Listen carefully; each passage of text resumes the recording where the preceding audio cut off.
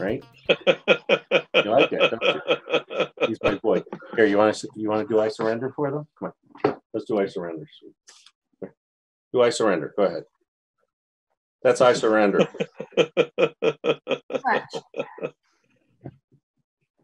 So this is the entertainment portion of today's meeting.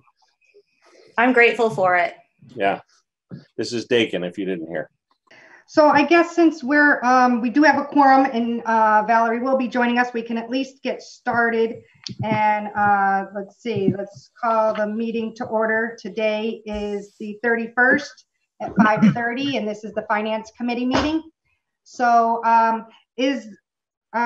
what's on the agenda today is the education, the Series 500, the Human Services, Series 600, Cultural and Recreation, and possibly the Fire Department, which I'm not sure. David, is that true?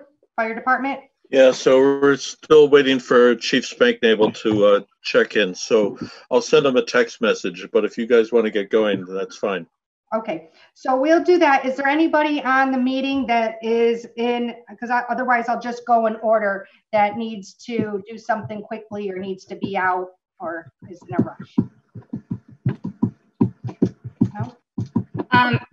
My Park and Rec commissioners are going to sign on around 6, so whoever, 6:30, so whoever needs to go first, that's fine by me. Okay. I have a meeting at 7 that I'm going to get to if I can. Okay. So I have another conference meeting. This is Annie. So just want to let you know that if I'm finished by then, I'm going to leave the meeting. And I also wanted to let you know that if you guys are finished with me by then. Okay, well, I guess we can get started with you since you are, we just pulled up your documents and you're here and all ready. So, okay, so I will walk you through. I'm not going to read everything in this document to you. Let me begin by saying thank you so much to all the members of the Finance Committee. Thank you for your service to the town.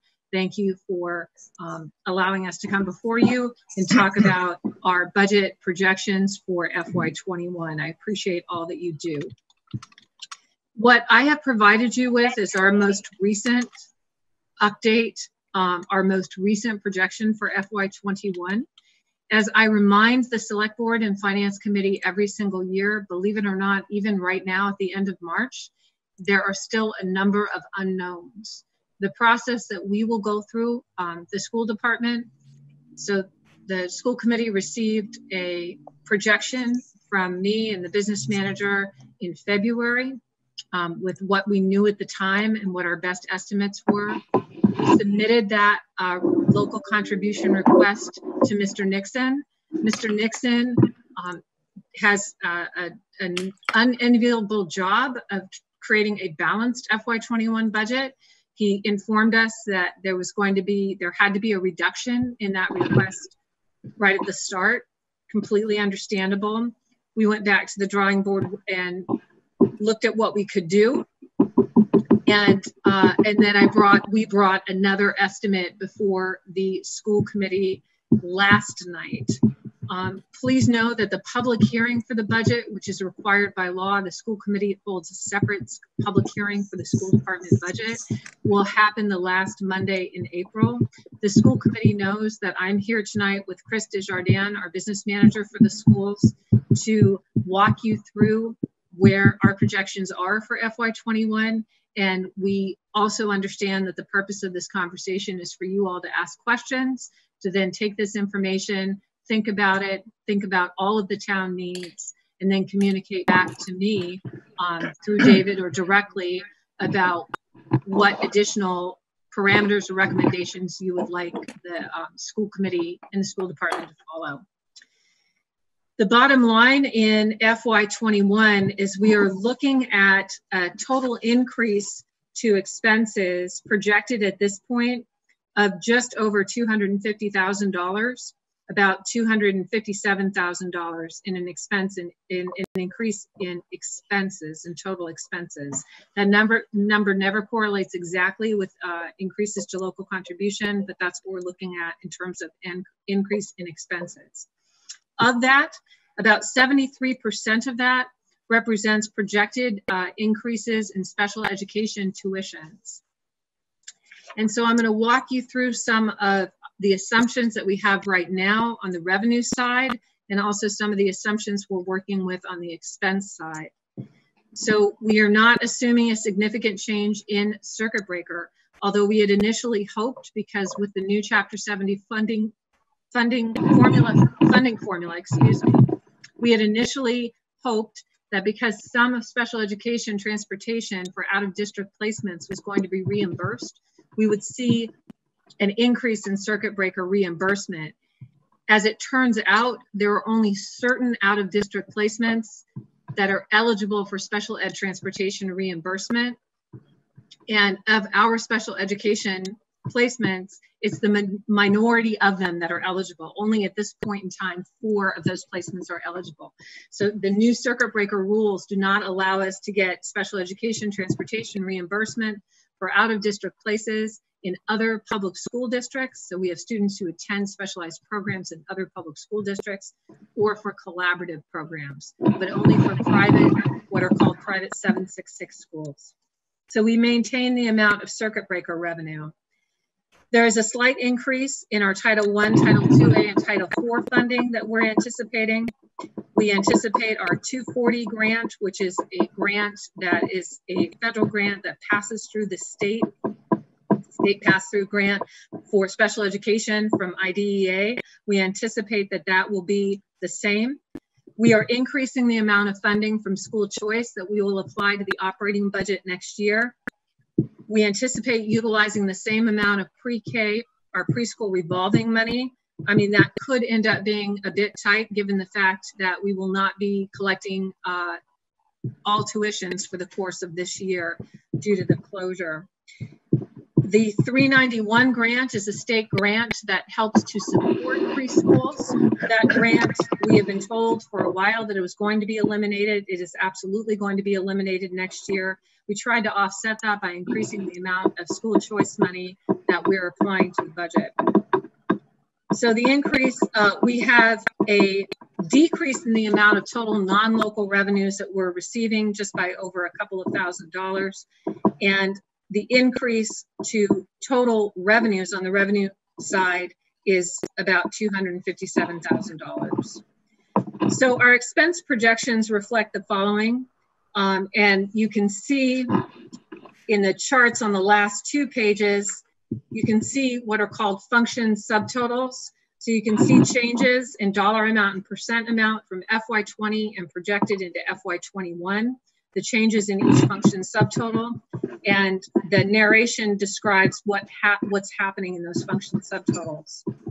So all central office admin assistants, central office staff, COLAs for those staff were approved in the summer of 2020. So that's the sharp increase you see from FY20 to projected in FY21. In FY20, we used the management solution where Chris works for our bookkeeping services. While we evaluated our needs back in FY19, we had a 1.0 full-time equivalent bookkeeper. We've decided in FY21 that we can get by with a 0.6. So we've reduced that position by 0.4. We have reallocated a position from elementary and secondary education services into district-wide academic leadership. You see a decrease on the elementary and secondary education teaching instructional services, an increase in district-wide academic leadership. So that reallocation is explained that we have gradually reduced the teaching load of an English teacher so that that teacher can do more curriculum work at the district level. As I said, the elementary and secondary teaching services reflect a decrease of 2.36 FTEs, full-time equivalents. Did not replace a half-time math coach this year at HES. Instead, we altered the schedule, and the art teacher, who is also certified in math, is providing that. So the service is still there. We just reallocated existing resources instead of hiring. And next year, our 6th grade will have 2 classes as opposed to 3. So that will be a 1.0 decrease, FTE decrease in general education teachers, and the reallocation I explained. We have had a decrease in we're projecting a decrease in the paraprofessional line, although that line can change very quickly because most often we are hiring educational support professionals or classroom assistants because of needs delineated in a student's individual education plan, and those are then federally mandated. In our initial budget proposal, we had just over $28,000 that we were using as part of our professional development to support our district strategy, which the school committee every summer goes on a retreat, and which means we come to my office and sit around my table. And at that time, they review their kind of 5-year vision and their annual strategy. So there are some things that we have put as priorities. The short story on that is making sure that every student gets the behavioral and academic support that they need in order to meet grade level benchmarks. And so we've invested a lot in training teachers in the use of formative assessments, doing data-informed decision-making, and implementing evidence-based practices based on specific student needs. However, even though in that first, and we still believe that we should be allocating resources in accordance with our vision document, we actually have now reallocated those resources to additional funds for custodial services and additional funds for food services. Our thinking on this is that we are assuming and planning for the potential for additional waves of COVID-19 in FY21.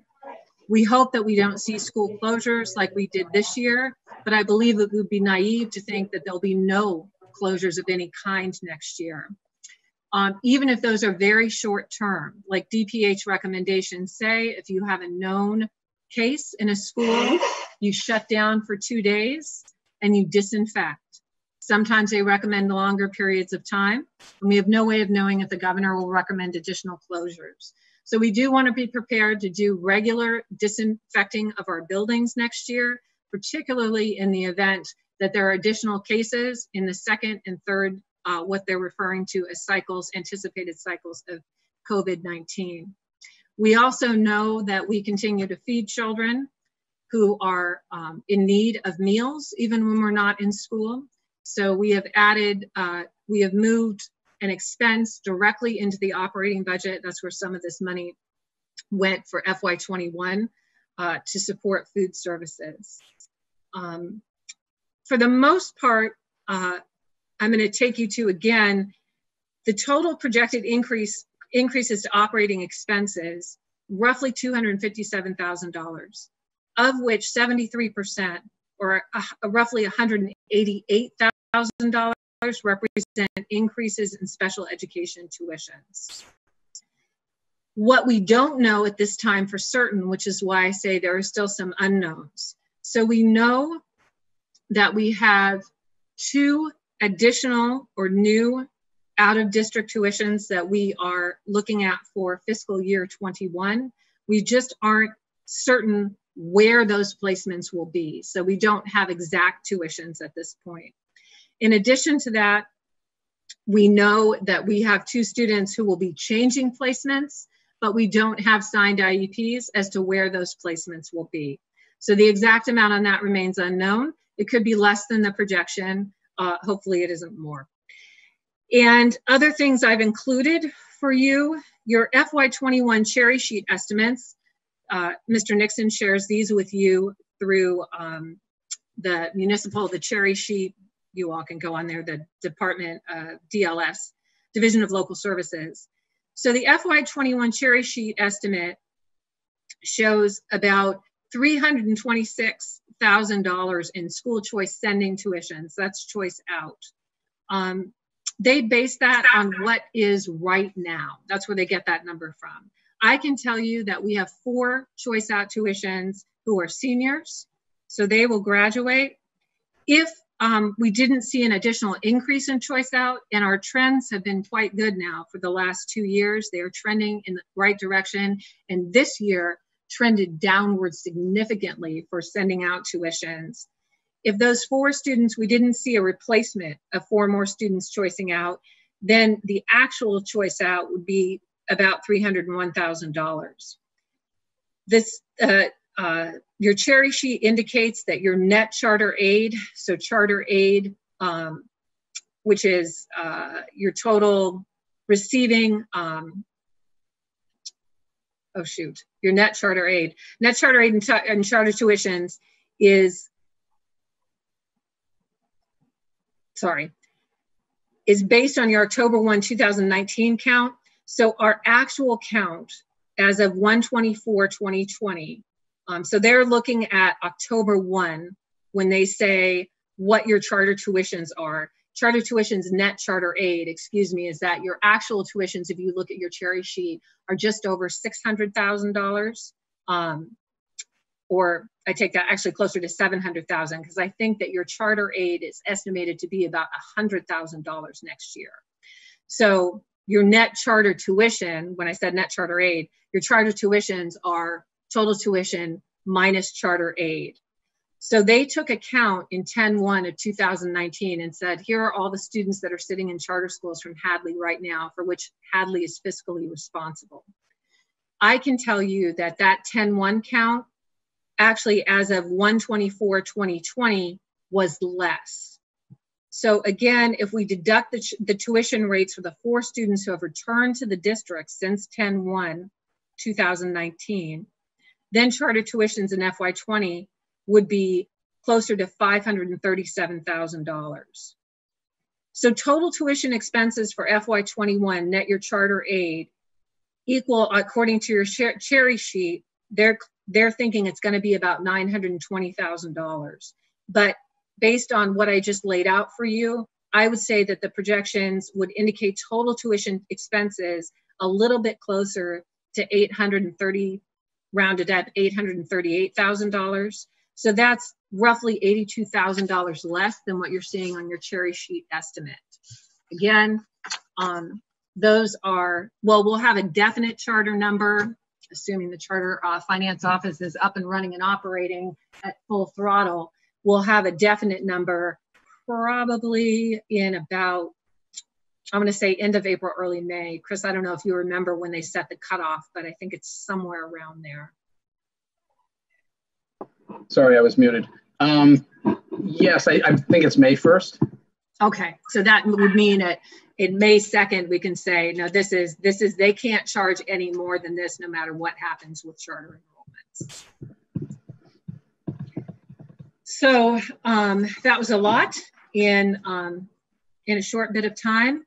And what questions can we answer? What additional information can we provide to help you to then give us further direction? Not tonight, I know you have to think about these things, but going forward. One of the things I wanted to ask you, and you mentioned it a little bit, you mentioned the pre-K, the cleaning, the food service. How has this virus impacted the schools for money? I know that you're still paying the teachers, but is there any money, it's costing maybe more money in certain areas, or is there other monies that is not costing, you're actually saving money because the school's not open? Yeah, so we hope, what we're hoping for, and this is conservative optimism, we're hoping for a wash. So you're correct, there are places, so for example, athletic field trips, not running those. The buildings aren't running at the same degree of heat, although now we're going into spring, but we can keep the temperature lower.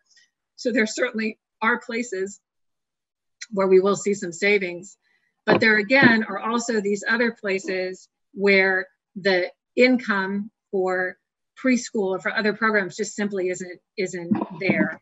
We are tracking all the expenses associated with this, just like all of you are on the town side. So we're keeping very tight records of everything we spend and every revenue loss associated with this.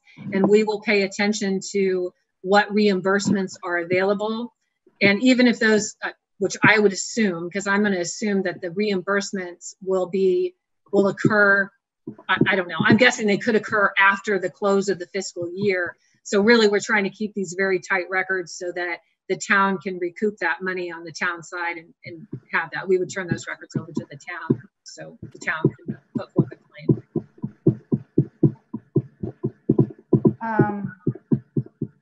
Are we still moving forward with the fields? You mentioned the fields. Are we still moving forward Yes, with? we are. So we, as of today, the Massachusetts, or last night, because Chris got the text first, but Chris Eric sent me something today, our athletic director. So as of last night, the Massachusetts Interscholastic Athletic Association set out the schedule for spring, because they're assuming, Governor Baker has said, we resume classes on May 4th, correct? May 4th, yes, a Monday. We resume classes on May 4th. So we would have a very short season, and then we will start the fields. We've awarded the bid. We will start the fields in the summertime. We had considered if we would be able to start a little bit early, given the fact that we didn't know if we would have a spring season, but MIAA is saying, yes, we will. Now, of course, that can change. So we have the funds. We've awarded the bid. We did make sure that there was a clause in the agreement that takes into consideration if everything goes awry again in the summer, that we're not paying for work that isn't happening. But yes, we are going to proceed. And the town will have a nice path to walk on at a socially distanced, in a socially distanced way, hopefully next year. Annie, I'm curious why the special ed tuition is going up. Why is it going up? So in this case, it takes into consideration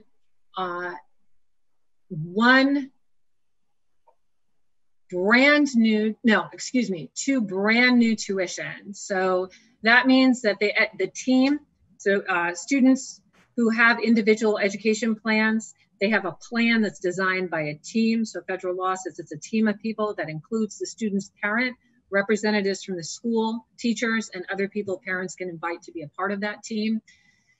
That the team has determined that the least restrictive environment in which that student's needs can be met, in which that student can make effective academic progress, is a private or a non-public school. It's a very special kind of program.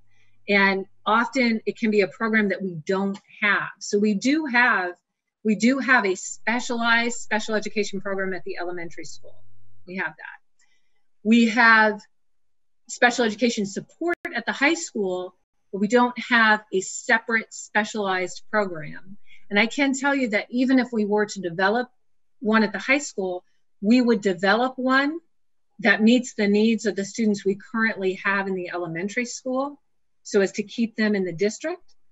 It is not cost effective to develop a highly specialized program for a single student, to bring on staff for that, to do that. That's not cost effective. And also it would be a violation of a single student's rights, or even two students, because they don't have a peer group. So the other issue can be if a student has a disability that is what we call low incidence. There are not a lot of folks with that disability. They have a low incidence disability. Not only do we have to have the programming to meet their needs, but they also need to have a peer group. They can't just be in a classroom by themselves all day long. Right. So in this case, we have two students, so two who need specialized programming. And sometimes it's just to give you an idea, the tuition at the May Institute. So the May Institute is an excellent program that serves students with autism. So just the tuition at the May Institute is now, Chris, correct me if I'm wrong, I think it is just about $120,000 for a student. That's just the tuition for one student. And then busing, hold on, I gotta get my phone. Busing, if you look at transportation, and you can assume that transportation, conservatively, that a bus can be about $250 a day times 180 days. That's really conservative because often students get summer programming. So that would be an additional $45,000 for transportation. So if we have one student at the May Institute, it can conceivably cost for a single student $165,000 for tuition and transport. If they get additional services, it would be more. So I have a question. Mm-hmm. If it were not for the requirement that they be in an area where there are peers, I'm just looking at the 168,000 and thinking a couple of, a salary would fit in there very easily. And, but it's because of this rule that they need to have peers. Is that right?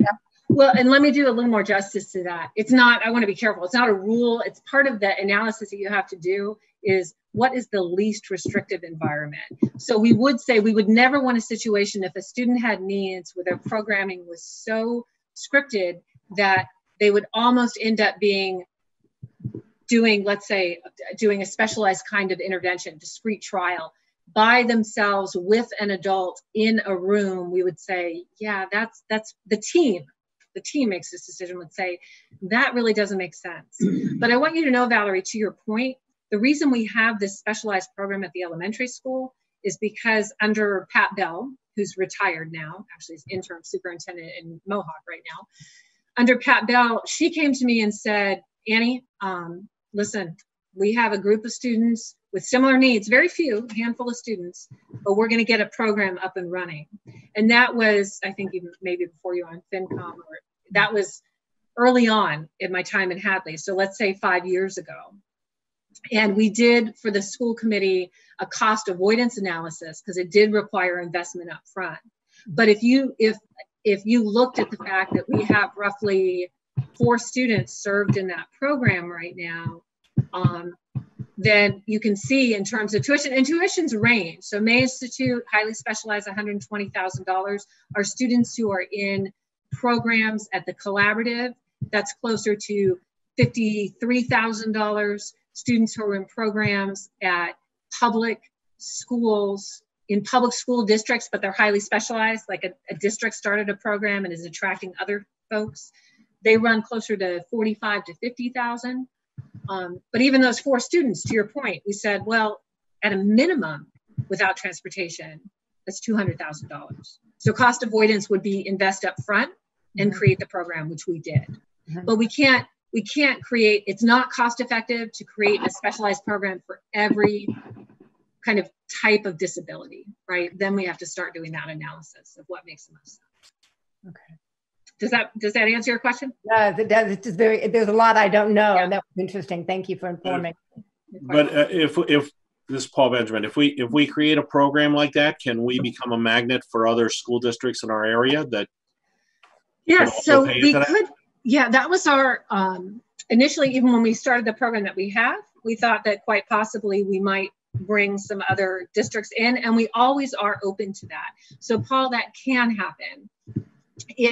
Usually what happens is you design a program. Short answer is yes. However, just know, usually what happens is a district designs a program because they know resources are tight in every town for the population they have.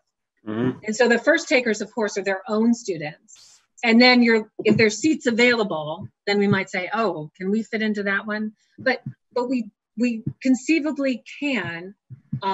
Although if there's already a program that exists, particularly in another public school district, then the likelihood that we would be able to is less, right? If there's something that already exists out there. Well, I mean, if we come in under the dollar figure, yeah, because we have more efficiency potentially, yeah. Wouldn't that be? I mean, would it be worth checking with the other school districts to see if there's a need and if we have a common pool of students that we could basically lower everybody's cost, including ours? That's excellent. That's an excellent point. And I'm happy to go back to the special education director and say, what are you hearing out there? Is there something that we could do that would serve at least one? And are there others who are interested? Absolutely. Right. Okay. And please know that the most specialized programs, like when I referred to the high end of that, it is unlikely that a public school district would be able to replicate some of those. I mean, hence the reason their price tag is so great. Understood. But I will absolutely talk with the special ed director about that.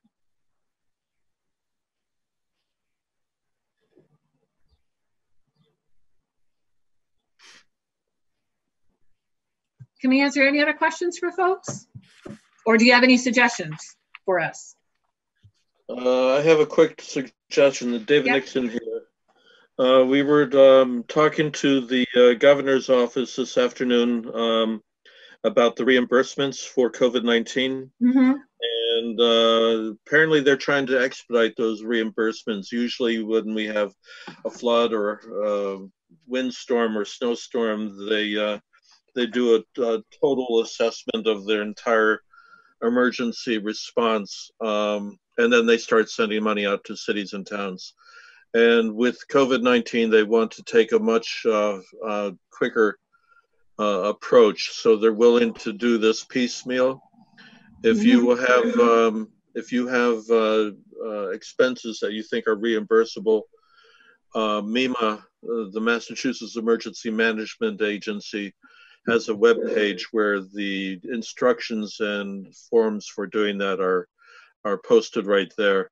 Chief Spank may have a fine-grained analysis on how to do that, but if you've got costs right now, I think you can get some money back sooner rather than later. Okay, thank you for that.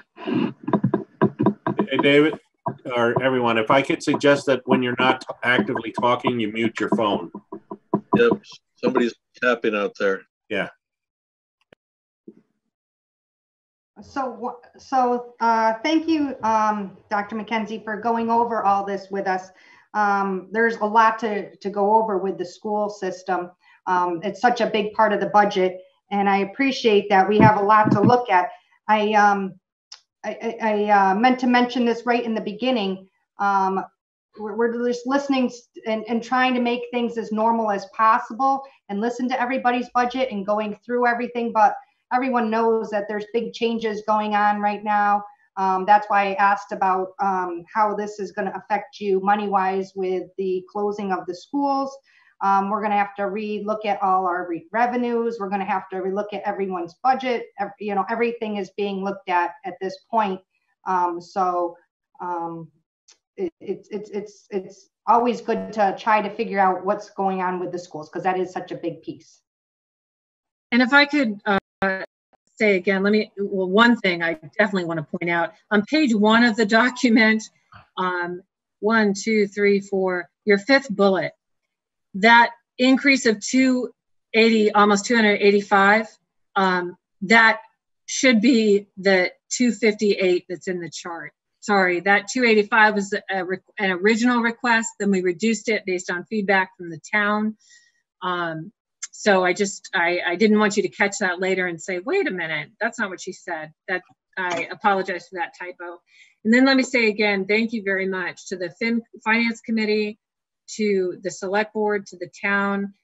We know at the school department, you have your work cut out for you. We know that. We also know that all of the elected officials in town are doing everything that they can to be responsible, to be responsive to department needs, to fund things that are good for the citizens. And there's a reality of there simply aren't unlimited resources. And now we're going to be facing a time in which resources are going to get really tight.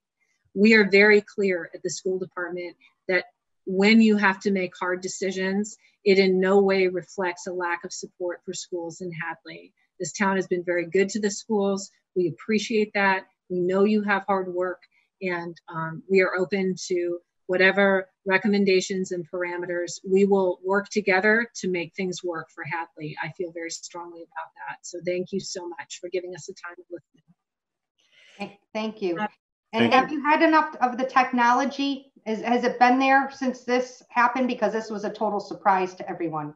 Have you been able to handle it? What did I just do there? We've done some Chromebook deliveries. And thank goodness, what a great town we live in. So not only is our school department working hard to make sure everybody gets what they need, but just this town is so kind to its neighbors. So neighbors have helped neighbors in terms of families that may not have had internet set up or problems with devices. So right now, we believe that at least every household has a device. We will probably need to get more devices out because, you know, Amy, I mean, if you're a parent of kids who are saying, I've got to be on Zoom now. No, I have to be on Zoom now. And this is like a parent's nightmare, right? Managing the Zoom calendar at home. And so right now we're okay, but we anticipate utilizing funds to, we are absolutely, we have one grant that we got, which will get us 10 more Chromebooks immediately. And then we anticipate needing to buy more. Annie, I'm curious, you know, I feel like you're plugged in probably more than anyone else to the families in our town. And I'm just wondering, what is your sense of how we're doing, how our families are doing? So this is completely obviously anecdotal, not empirical, and in no way represents a representative sample, but I would say there is a range, right? We're not surprised by that. And that some people have been able to be flexible around this massive economic and social disruption, to be more flexible or flexible with greater ease than others. I will say that there are people who are really struggling. We have heard from families where the head of household is an hourly wage earner in the food service business, and they were in daily tears within days of this shutdown. And they're afraid of how they'll make ends meet, of how they'll get meals into their household. So there's a range, and there are people who are really, really struggling. And I will say again that, you know, I got a text from somebody who's a part of representative government in town, but doesn't do anything with the schools. It said, first of all, it was so great that your school department got internet for a family. That's my staff. I didn't even know we'd done that, but they sorted it all for this family and helped the family get access to free internet. And then this person said, and we, you know, let the family borrow some of our technology during this time. So there are a lot of people really struggling, and there are a lot of folks in Hadley that are showing up for each other. So I always say Hadley's a community that cares from cradle to its council on aging. It takes care of its citizens, and I've seen countless examples of that. Wow.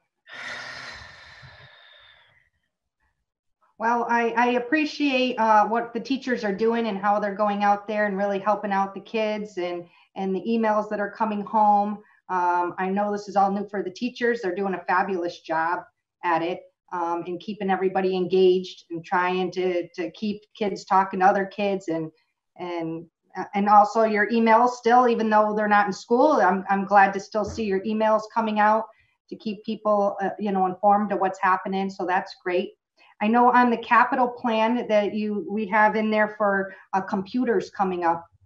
So I'm thinking that is probably a big need.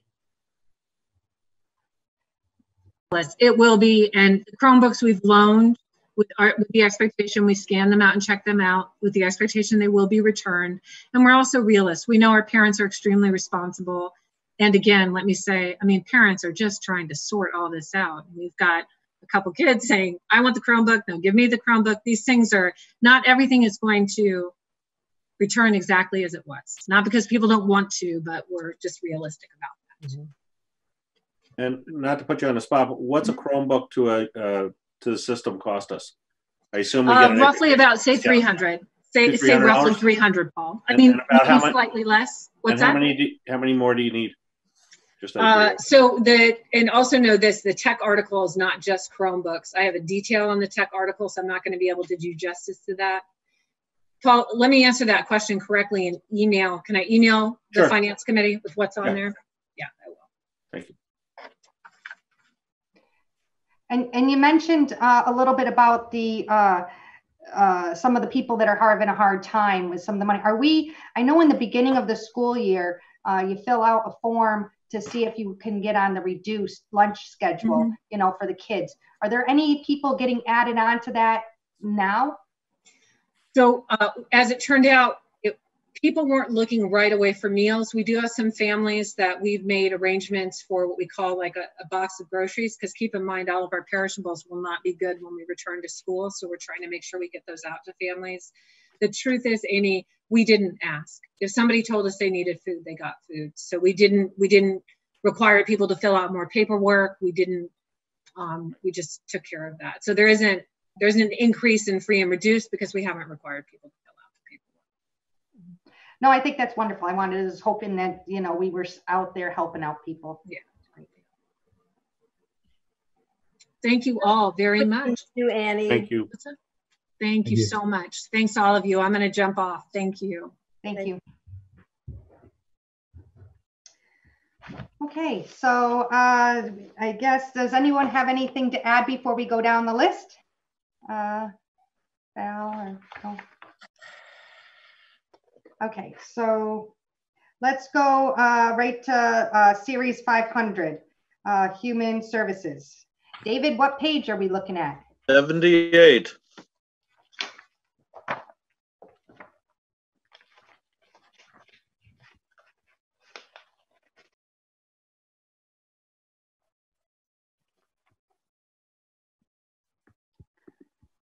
Okay. So the first one on the list is the Board of Health, it looks like. Do we have Emma here? Or someone from the Board of Health? Okay, so let's skip that one for now and always be able to come back and maybe talk to the Board of Health. So the next one after that would be Council on Aging, and I see Haley's here. Hello. Hello. How are you today? Well, thank you. Thanks for doing this. So I've prepared just kind of an overview of our budget, what the most significant changes are, and some details regarding our grants. Amy, I just put that into a document that I sent to you if you feel like you want to distribute it to the other members of the Finance Committee. So in fiscal year 21, we'll expect two significant, for us, grants. One from the Executive Office of Elder Affairs, which will be level funding with this past year because it's per person over 60 and the census count has not yet been updated. That should really change in the following year. That amount is $16,668. All of that will go toward the salary of Violet Suska, our program coordinator, toward her salary of $40,000, $952 a year. We're also, we will be receiving a grant from the PVTA for the expansion of our van. The amount of that grant is $12,265.16. That is 50% of the predicted transportation costs based on a 5-day-a-week program starting again in July. I've requested a 2% increase in the salaries of all staff members, including van drivers. The overall budget increase for the whole thing that you have received from me is 7.43%. But I want to point out that taking into account the reimbursement by the PVTA of 50% of the van costs brings it down to a decrease of 2.66%. So that the full budget that's indicated in the budget that you see before you does not reflect the reimbursement of over $12,000 by the PVTA. There's another new variable in the mix that I didn't account for in the budget originally. There's a new vehicle. There's a 2017 used Subaru that was given to the town. It's property of the town with 100,000 miles on it. It's set aside for the use of the Council on Aging. So I would like to propose that we raise the van maintenance line item from $350 to $700 to possibly accommodate predictable maintenance and car fixes to this vehicle, which has been reconditioned and maybe we'll have no problem, but I want to be prepared. I'll point out some of the biggest changes. let's see.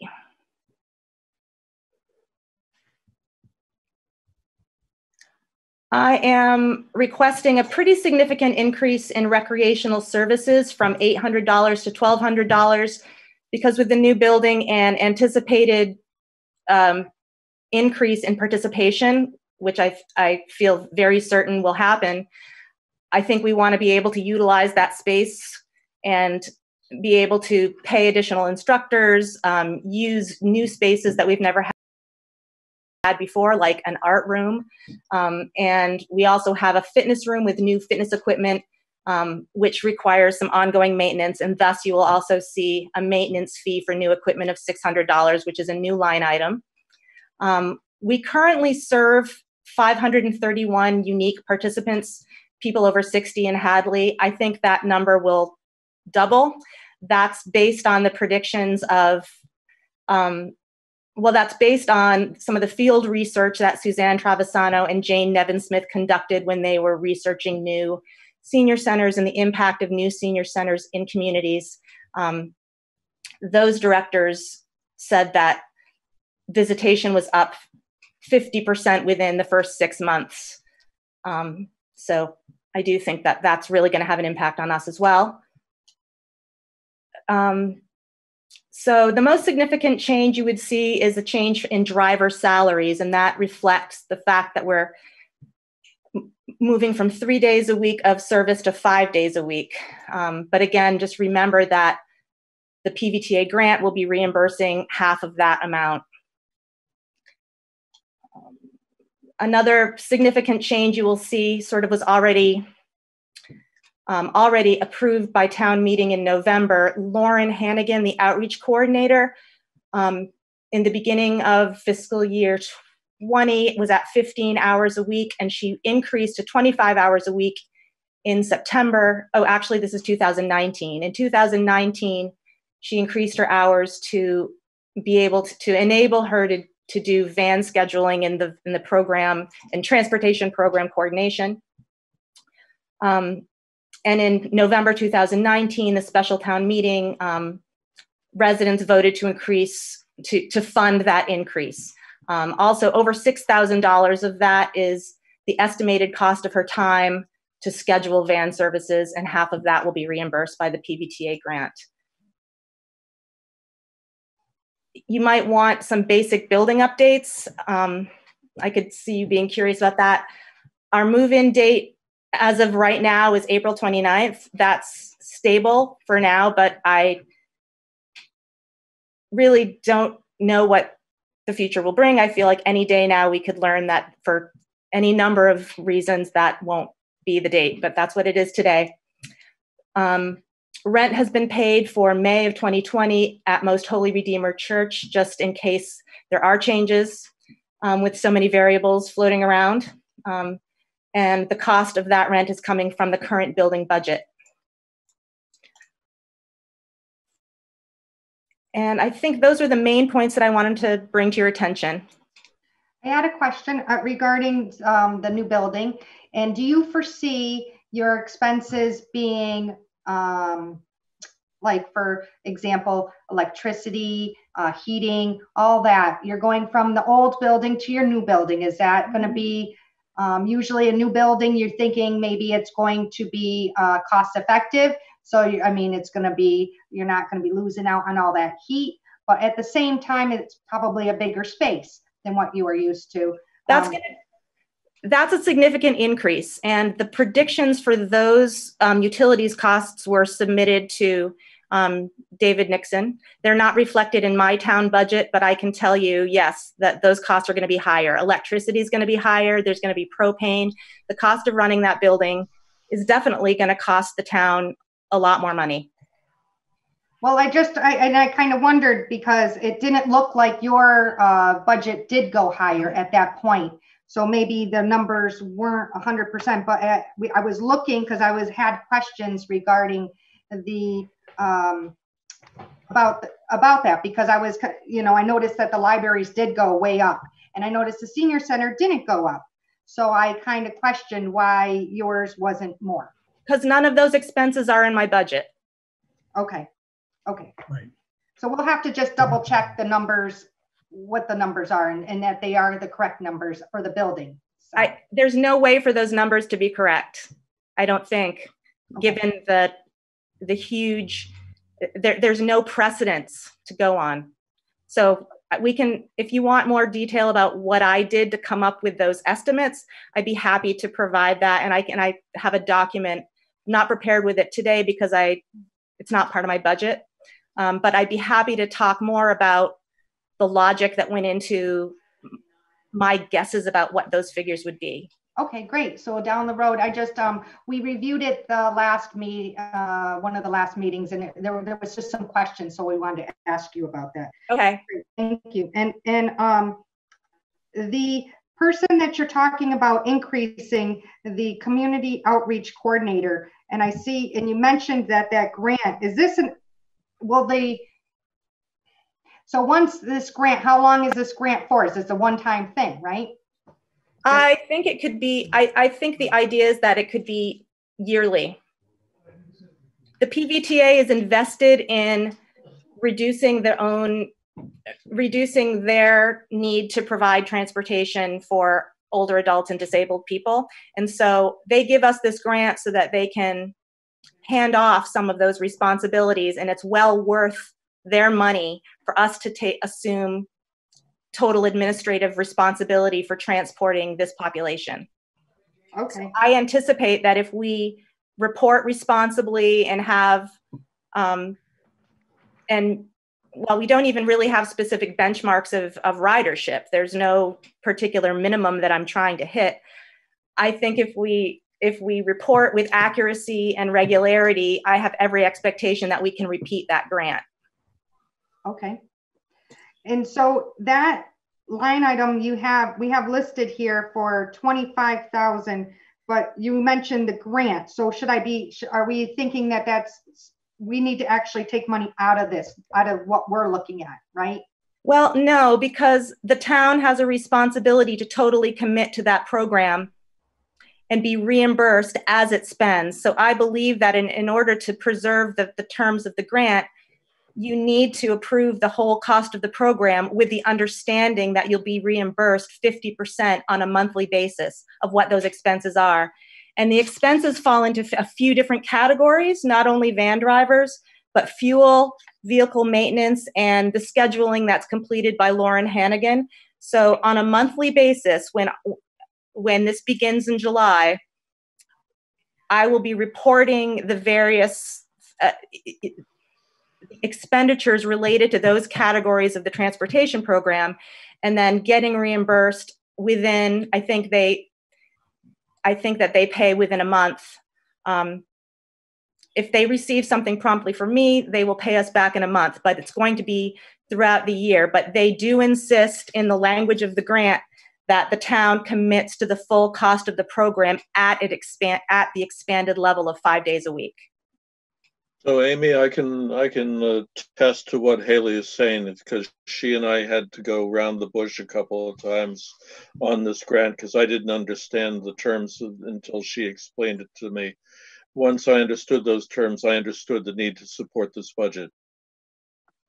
So David, where are you listing the revenue part of it, the money coming in? Revenue would be in a different section of the budget book and the revenues. Sure. Did you account it? It'll be under miscellaneous revenue. Oh, so you accounted for this? Yeah. Okay. I did want to mention one thing to Haley. It was a wonderful thing that I heard my elderly father-in-law. He said that the senior center, who he doesn't go, he's homebound pretty much. He doesn't go out very often. Someone called him and offered to purchase, offered to get groceries for, set up the grocery thing and have the fire department help out. And I thought that was just, I couldn't believe you guys were doing that and reaching out to all our elderly people. That's fabulous. Thanks, Amy. And a huge debt of gratitude is owed the fire department, who are really playing an immense role in this. Its first day is tomorrow, and I submitted 17 household grocery lists to them, and they're going to try to shop for that many households and get those delivered tomorrow, and we'll see how it goes. But I'm I'm optimistic that this will work out and feel very happy that the collaboration has been able to take place. I do want to offer that if you do end up needing more help, I would be more than happy to help you out in any of that. So you can call me. Thanks, Amy. I'm glad to know that. Yep.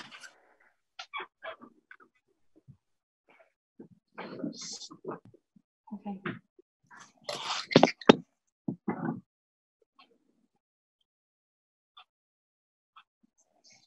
Do we have anything else for Council on Aging at this time? I'm good. Okay. Nope. Good. Okay. I saw in chat that Emma said she is here and ready to go if we want to go back to Human Board of Health. Great. Let's do that then. Thank you. Can you hear me now? Hi, Emma. Hi. So we have yours. We're on your page. So if you want to discuss your budget, we are here, and we're on page 78, and we can listen to everything that you have there on your budget. Sure. So I really wish that Greg and Dick were here as well on this call with me. So we pushed forward a budget that is going to increase several items. One notably is our inspection services part of the budget. As everyone knows, I believe we have a lot of food service establishments in Hadley, and one of the many unfunded mandates for boards of health is that we have to inspect restaurants a minimum of every 6 months whenever there's a complaint and or a need for a follow-up inspection. Public pools, we have to inspect twice a year, camps, and other things as well. In terms of also residential inspections, if someone wants a housing inspection, or if there is a concern for safety and we have to enter a home for a home inspection. At this time, our current contract has only supported a total of 84 inspections with our current service line, which is only 27% of the inspections that should have occurred by our unfunded mandates last year. Last year we had about 20 residential inspections, 30 to 50. It was 30 complaint food inspections and other follow-ups as well, involving nail salons, massage parlors, cosmetologists, a podiatrist, and many other services that we had to follow up on. We also wanted to separate our line item for our burial inspection, increase the amount of postage and mileage and education that's covered, because certainly due to the increase in the amount of inspections and following the recommended procedures, we have to mail things a certain way, and as well as an increase with our new community health line item, which is for $3,000, which would include water testing for our public waterways for recreation to cover E. coli and cyanobacteria, as well as processing and sending of animals to Bay State if there was rabies concerns, which are previously have not been funded under our budget, unfortunately, until the last several years. And this year we've already had to send off one animal for that testing, which did come back negative, thank goodness. And another line item which we really appreciate is the administrative assistant, Mary Lou Lorenzo. We really thank her for her work and collaboration with us and really look forward to continuing that. But even with the amount of support that we have, we do not have regular staff. We are in the office every week. Dick and I have done over 500 hours in the last year each, which is equal to a 20-hour position a week. It's really an unmanageable workload and really an unexpected workload on an elected board. So we're looking for support that way. And that's all I got, I think. Do you have any questions? I do have a few questions. So talking about the community health, that number has to do with the testing. Is that also the water testing? Because I know that you had talked to CPA and that's going to be going on the warrant for the water testing. Correct. That would include that water testing. The idea. So if this was granted here, the $3,000 here, then you would not be needing the money from CPA. Correct. That is correct. Okay. And the other thing for the inspections, you don't get so is it for a regular inspection or only for a complaint? Is this only when someone complains that you have to do the inspection? For food establishments, we are required as an unfunded mandate from the state to inspect food establishments a minimum of every 6 months. And we don't charge for that? We don't charge the restaurant for that? Correct. It is not standard practice that any health department charges for routine inspections. The only inspections that some health departments do charge for are complaint-based inspections, which we have brought up in our board meetings and have considered. Okay.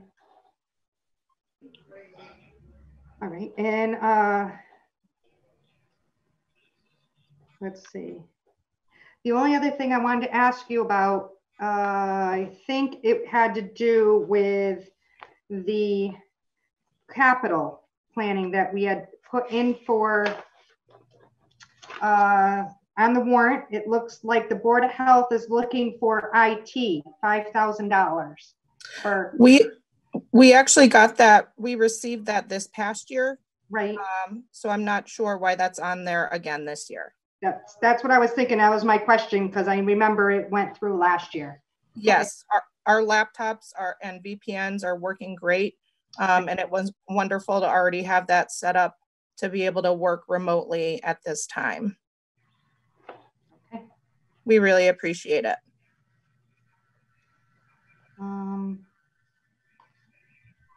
And the last thing I do see that you are looking for the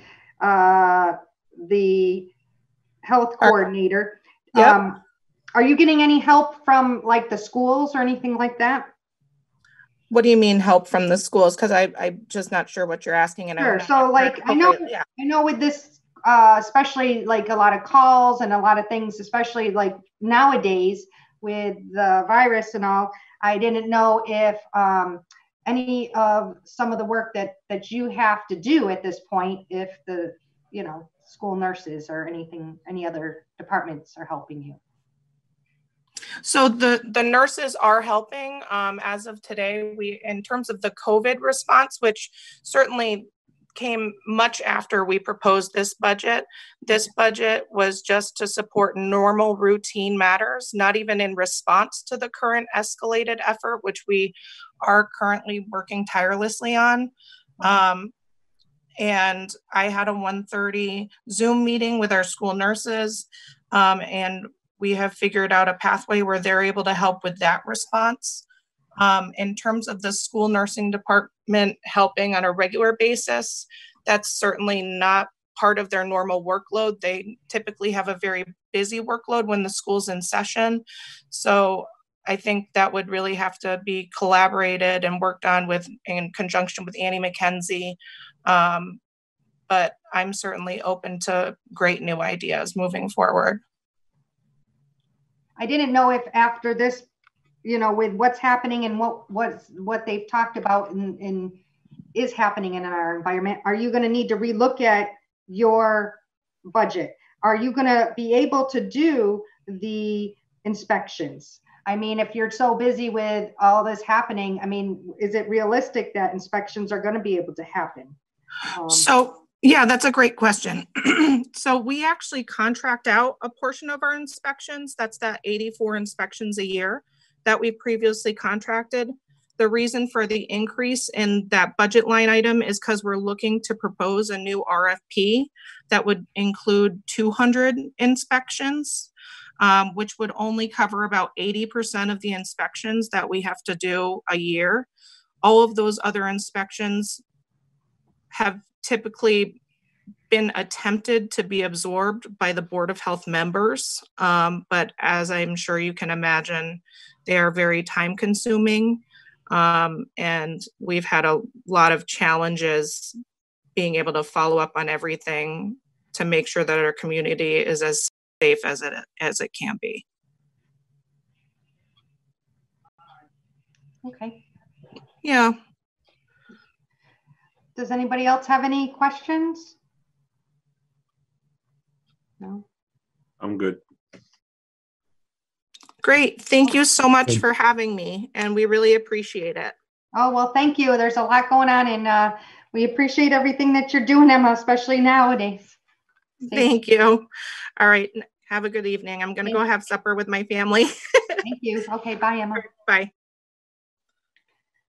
All right. Wonderful. Anything else? So we'll move on to veterans. Do we have anybody here from the Veteran Services? No. Okay, nothing's really changed much there anyways, so.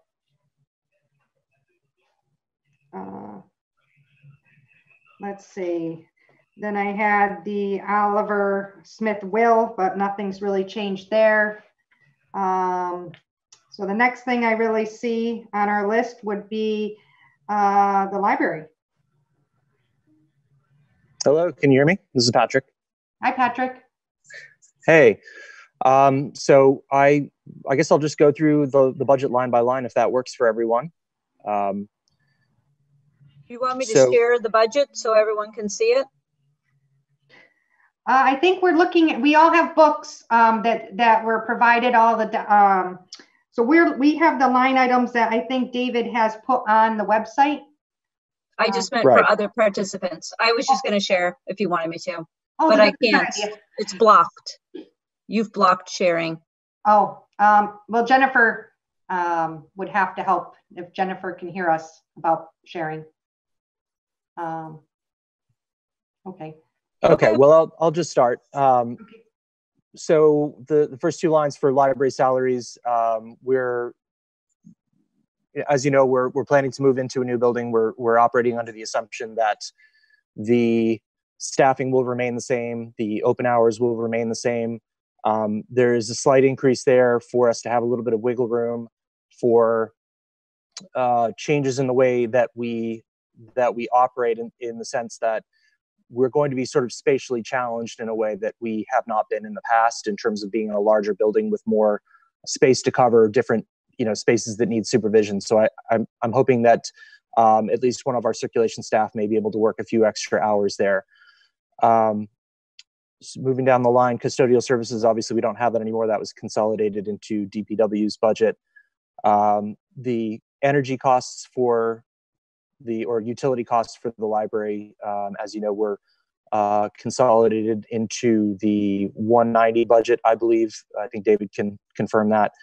But as you can see, the cost of energy is greater in the new building than in the current building. It is a building that's 3 times the size. We do have very efficient systems, and the number that we put forward was based on the projections that were provided by our architect's engineer. This does not take into account the fact that we are currently striving to incorporate solar panels into the new library, which will cut that figure by somewhere close to half. And also it bears mentioning that in the current building where we are now, our energy costs are split between the gas, which we use to heat the building, as well as the electricity we use for all of the other power needs. In the new building, all of the systems are more or less electric. There's a small propane backup heater, but that really only comes into play when it's extremely cold. So we don't think that's a considerable expense.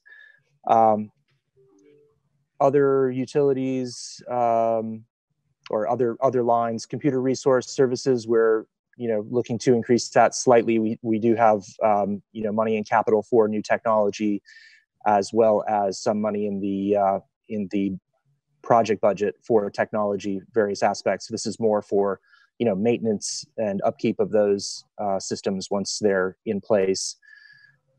Tuition and meetings, we took a little bit out of that because oftentimes there's a little bit left over at the end of the year, and that seems to be the right number. Telephone and internet, we cut that roughly in half. We're looking to switch to wireless internet for public use that is provided by CW Mars, our library consortium. So we will probably cut our ties with Charter and no longer have that bill. So that'll cut that down. Programs and activities, we're just hoping to open under the circumstances with everything that's happening. But we're planning to have a sort of a soft, quiet year while we kind of get to grips with everything in the new building. So programming probably will be slightly quieter than in some years. So we trimmed that down. Office supplies, about where we were. Custodial supplies, I believe that went to DPW as well. And our expenses for library materials is roughly where it was, a little bit more than it was last year, but we have a formula that we have to adhere to for our certification by the Board of Library Commissioners. So that comes into play when we're formulating how much to spend on materials, and that covers that.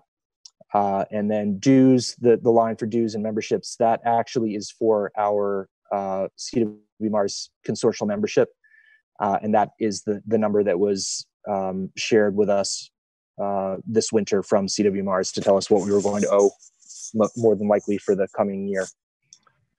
And so, as a budget, obviously it's a little different than it was last year because many of the expenses have been consolidated into that larger building maintenance section of the budget. But most of the things that we have control over are, roughly where they were last year. We don't have any major changes, and we're just going to see what it's like to operate in the new building before we, make any proposals for major changes to our budget.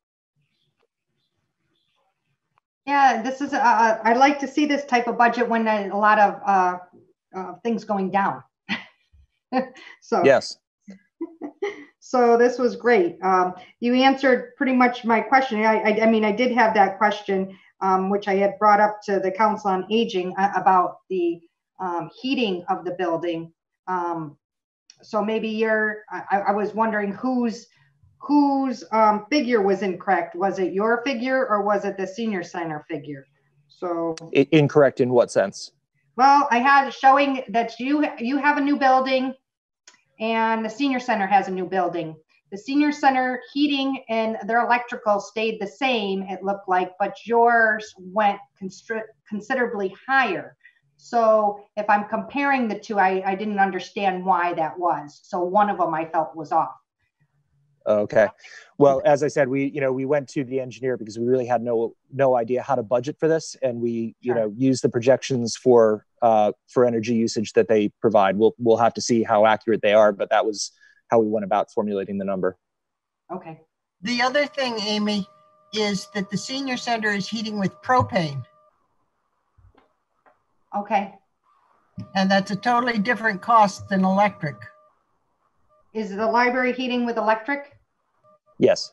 And what was the library heating with before? We're currently heating with gas. We have a gas furnace that was installed, I don't know, sometime within the last 10 years, probably 5 or 6 years ago. So you're changing that. So we're changing that, yes. Okay. And we do have air conditioning over here, which is electric, but it's in the new building. The system it's one sort of consolidated system. It's a form of mini split technology, and it is all electrically powered. Okay. Okay. I don't really. So are you open for people to come to see you now? Currently not. we're following the the advisory from the Board of Library Commissioners that we tried to provide limited service where the building was closed, but people could still borrow materials for pickup. And we were strongly advised against doing that by the Board of Library Commissioners. And as the situation became more and more serious, we decided we really should be erring on the side of caution until there's some sign that it's more safe, because we are sharing materials that are going from person to person. So, I can't really argue with the reality of that under the circumstances. We did have a few thoughts on how to mitigate that, but there's no way that we can totally, eliminate the possibility that someone would come to work sick, and then, someone could get sick being handed materials from a staff person that didn't even know they were ill. So I couldn't really argue with that logic, and we decided to err on the side of caution because, a large part of our patronage, it overlaps with the Council on Aging, and we, it's an older population, much of it, and we feel like the risk could be, great to older members of the community. This virus being what it is. Yeah, no, that's. So I agree. It probably should be closed. I think that's a good idea. Amy, I just wanted to jump in and say, I think at this point, all libraries are closed, unfortunately. And I think that's sad because people really want books, but the Mass Board of Library Commissioners didn't really leave much wiggle room. And what Patrick didn't explain is his staff is doing a lot of online programming and like videos, read alouds. So they're trying to really reach the town in different ways. Free resources, like Audible has free books right now.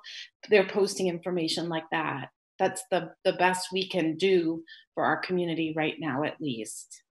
Yeah, some of the services that we pay for by being members of CW Mars, that includes the Overdrive service, which is for electronic audiobooks and ebooks that people can borrow. So people are still able to tap into that. The library started offering the Canopy film streaming service, which allows library patrons to stream, I think the number right now is 10 films per month.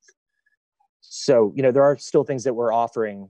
And as Joanne says, we are trying to work on devising more programming that we can put online so that, families can see a friendly face, like our children's librarian, Luna. And so we're trying to figure that out. This is all new for us, and we're trying to figure out what works and what people will respond to. But we are hoping to collaborate with Hadley Media on some of these projects, as well as other departments, if we can find ways to work together. Great. Wonderful. All right. It's pretty straightforward budget, so I don't really have a lot of questions here. If anybody else has questions for Patrick? Oh, thank you. It's very clean. All right. Well, thank you very much for presenting, and it's good for everybody to go over all the line items and just to try to understand the budget. But it is pretty clean this time. So thank you. All right, great. Thank you. Thanks for giving us the opportunity. Okay. All right. So the next one that we have listed is the Historical Commission. Anyone from Historical? Oh, I skipped Park and Rec. Let's jump back. I did. I skipped. Okay. How about Park and Rec? Oh, there's Jenny. Oh. Hi, Jenny. I was sparing you the video until I had to talk. I also have the commissioners here as well. Okay, wonderful. Yeah. If you want to go on over, just, explain a little bit about your budget, especially it's new to some people too. Okay. So we actually have a pretty simple budget. Just my salary. We asked for an administrative assistant salary, and then just the school use, the custodial school use, tuitions and meetings.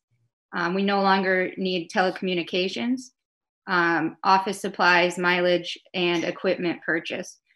Only out of, if you skip down past the, to like the admin and my salary, if you skip past that, there's only 3 of those that I increased by a small percentage because those are the 3 things that I find myself using more of. So with custodial use and school use, because Park and Rec doesn't have a set place to hold things, and we find ourselves, you know,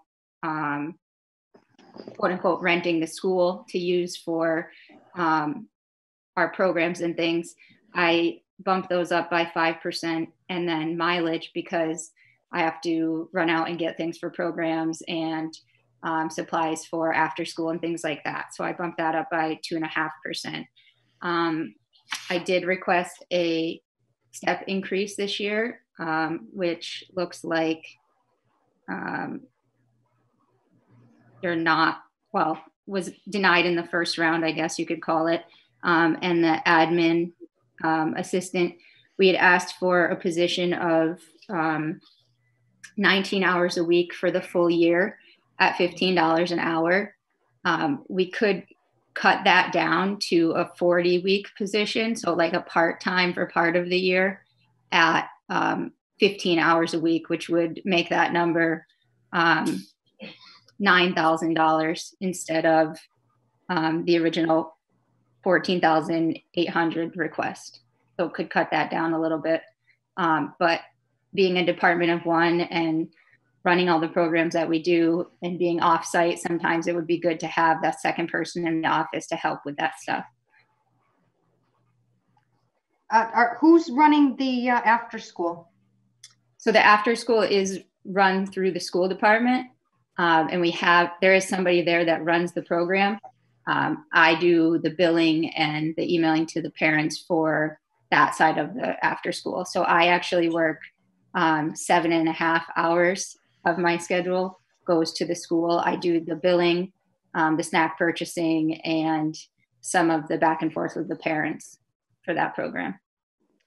To clarify, 7.5 hours is paid for through the after school program. Yeah, I guess that would be. I was going to say you work a little bit more than 7.5 hours a week.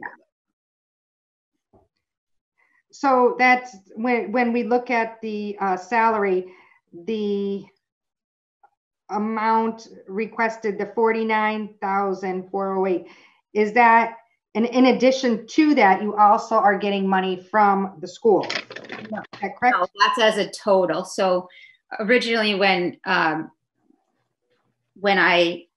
emailed it to David, there's a second box underneath that gets broken down, but it doesn't get put into the document that gets printed off. Just the whole number gets put in there.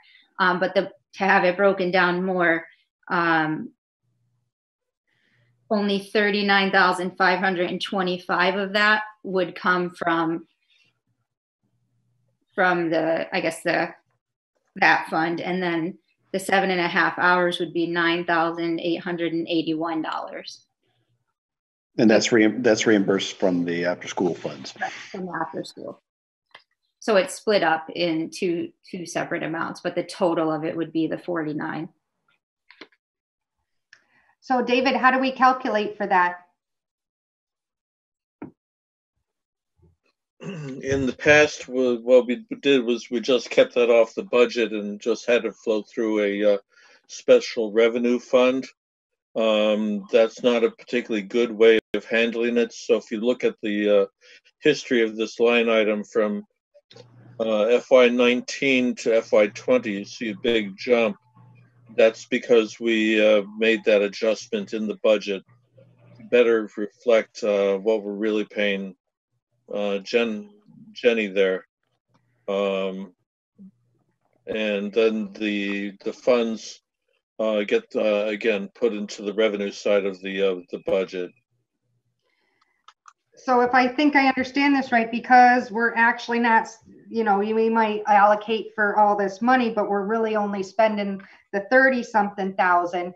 all that extra money at the end would roll into the free cash? Yeah. Okay. Why can't we do it? And you just say we can't just do the right amount? Well, we tried that and we found that we were tying ourselves in knots trying to reconcile the budget at the end of the year. Okay. So for accounting purposes, this is a better way of doing it. Okay. Yeah, and certainly we'd like to also advocate again for the step raise for Jenny. It was we did ask for it initially, and it was taken out without much discussion. We feel that based on the amount of time that she puts into it, as well as, I don't know how much I need to advocate here, but when we look at that 2018 study that the town paid for, Jenny is actually below the minimum for a Park and Rec director from an hourly standpoint. So we were trying to just give her a step raise to recognize her contribution, particularly with taking on all the additional workload of the after-school program. And again, that was removed from the budget without any discussion. So I'd like to advocate for that again. Okay. Did Jenny, you speak with Ed on Human Resources? I've actually, the couple times that I've invited him down to talk about Park and Rec, he hasn't responded to that. So I think not that what I think we should do with the salaries, because I found myself getting into this with one of the other meetings when it started with the assessor. I believe that our job is to figure out a way to where to pay for everything. But as far as who gets the money, is who gets the step increases, who gets the raises. It probably, my feeling is it should go through HR, which we never had an HR before. So that's one reason why people didn't know, but probably should go through HR, then go through David, and then be approved by the select board. When the select board does do the approving of it, then we will have to pay for it. So I completely understand. I just want you to, I don't think that I'm in the spot to be, our board is in the spot to say who deserves the step and who doesn't, because I think everybody deserves the step, but I'm not there to say who gets what. And I never saw the studies. I think you have a very good argument, then you should take that to the Human Resources and then bring it up through David and then go through the select board. If it's deemed that needs to be in there, we will have to figure out a way to pay for it. Can I ask who decided in the first place that was, like, why was it declined in the first place? Well, this was just the first pass through the and before the finance committee even got to look at it, we hadn't seen the book or these first pass through. So this was the first. This isn't the end all. This was just the starting spot, and they tried to and it was, it's a big puzzle, and you're trying to balance the budget. Right. So who was that? Who was that first pass through? So you go through David and it goes through town hall, the first pass. And then we are going to talk to everyone about each line item. But you want to reach back out to, it would be to Ed and to David. And I don't know if you wanted to speak on this, David, at all at this point, or you want to wait. Let's tell you what, Jenny, let's have a three-way conversation with Ed in the morning, okay? Sure. All right. Okay. So so that's how because I don't want to get in the middle of who should get it, because of if the other departments would be coming to me as well. Yeah. Understood, Amy. Thank you very much. I mean, it was just like I said, we haven't had an opportunity to get on the platform to advocate. And in the past, prior to the HR department, this used to be one of the forums quite some time ago, perhaps, that advocacy was you had to justify these types of things. So yeah. Now, I do want to point out this budget is the first pass through, and this was all done when everything was perfectly normal and there was no concerns with the COVID-19, right? So everything has changed at this point. You might be looking at this and saying, well, this department may have gotten an increase or this person did. That's not necessarily so at this point. It might look like that in the book, but I think this whole budget is we are going to be looking at each item and having to rebalance a lot of things. So I just didn't want you to think that everything you see here might be set in stone, because it's not. Right. Yep. Okay. Great. Does anybody else have any questions for Park and Rec? I'm good. No. We're good. Set. Okay. Well, Park and Rec has a big thing coming up too. They're looking to put some equipment into Zaterka Park, so that's pretty exciting. And that looks like that might give them some more things going on, and that's a big challenge. You know, we've actually for the last week have been posting an indoor. They launched a hashtag opt inside indoor fitness plan, kind of leading up so that people who have been using their equipment or will be using their equipment can try the workout inside with no equipment. So if you go on our Facebook or on our Instagram, you can see the directions to download the app, and you can watch the video and you can do the workout right there. So I've been posting stuff every day regarding that workout. Today I actually posted a kids workout, and every day I've been posting crafts, different crafts the kids can do with household items, so the parents don't have to go out and get anything. Oh, that's great. Yeah. I bet you a lot of people wish that was existing. Now it's the Zaterka Park, since all the gyms are closed. Yeah. Right. So I guess that's just one more reason why it would be a good thing for the town of Hadley, right? Yep. We appreciate your support. Okay, well, I don't have, oh, can we, you mentioned the custodial. So that's just because you're using the school more. Okay, I have no other questions on your, so if nobody else does, thank you. Thank you very much. Thank you. Thank you. David, I'll email you, okay? Okay. All right. Thank you. Thank you. Thanks. Okay, so let's go right to the next series. Should be the fire department, page 63. All right. Hi, Mike. Are you here with us? Kind of.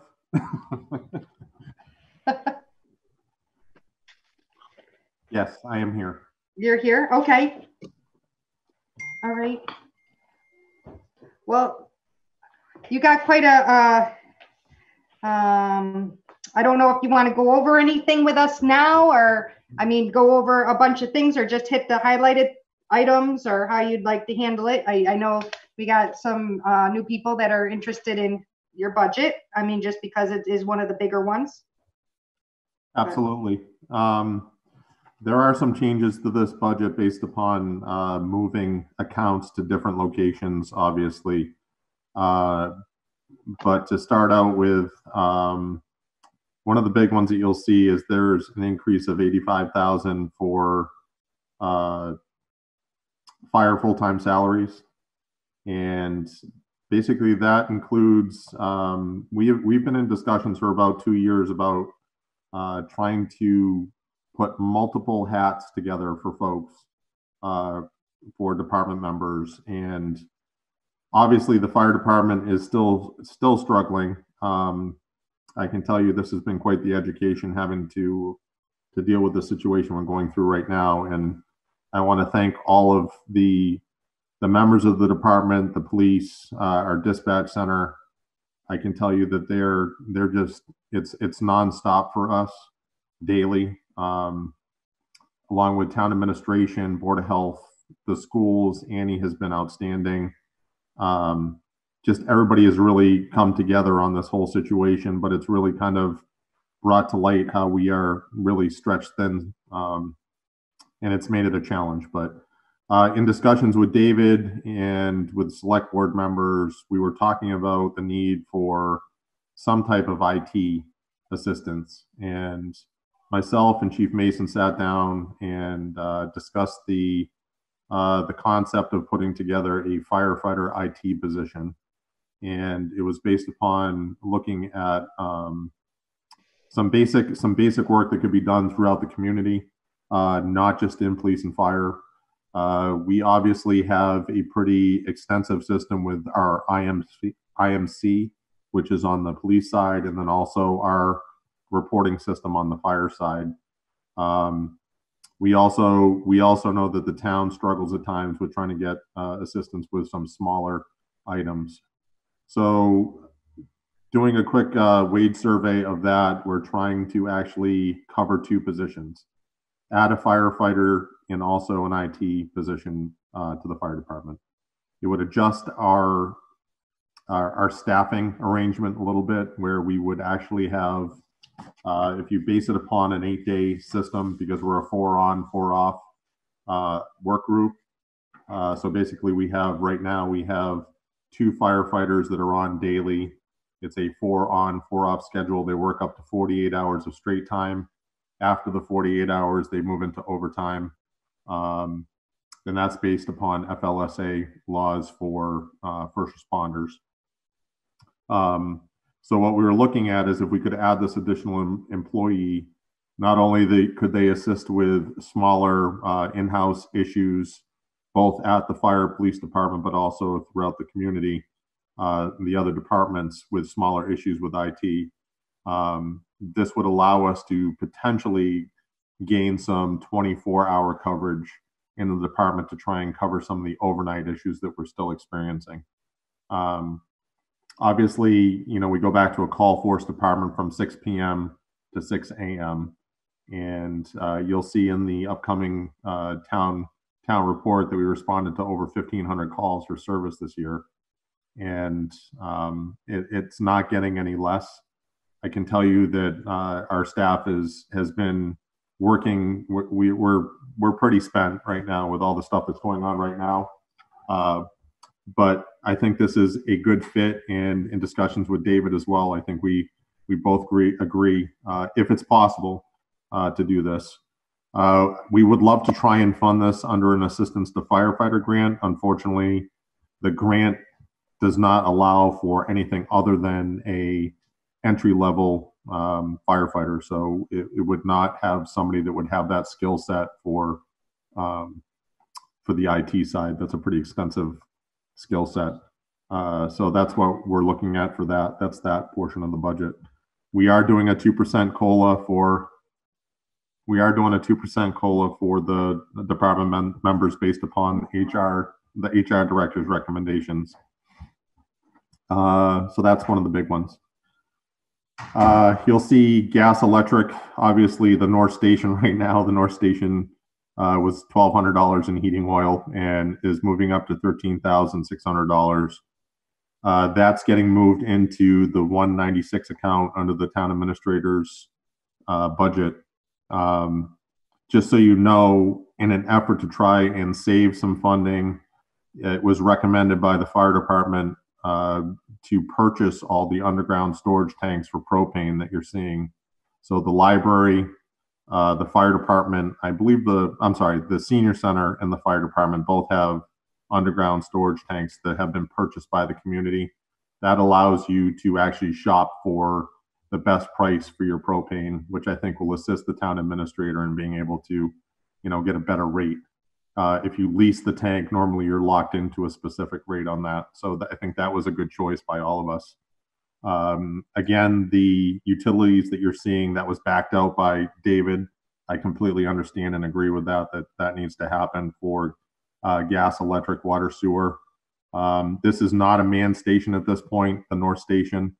So we're not really sure what we're looking at. It would be obviously kept to the bare minimum for heat. It's the entire slab has a radiant floor heat system, which is very efficient underneath the trucks. So hopefully that will lower the amount of propane we will need. This building is set up so that if we had to become operational, if our main station went down, we would have the ability to operate out of this center.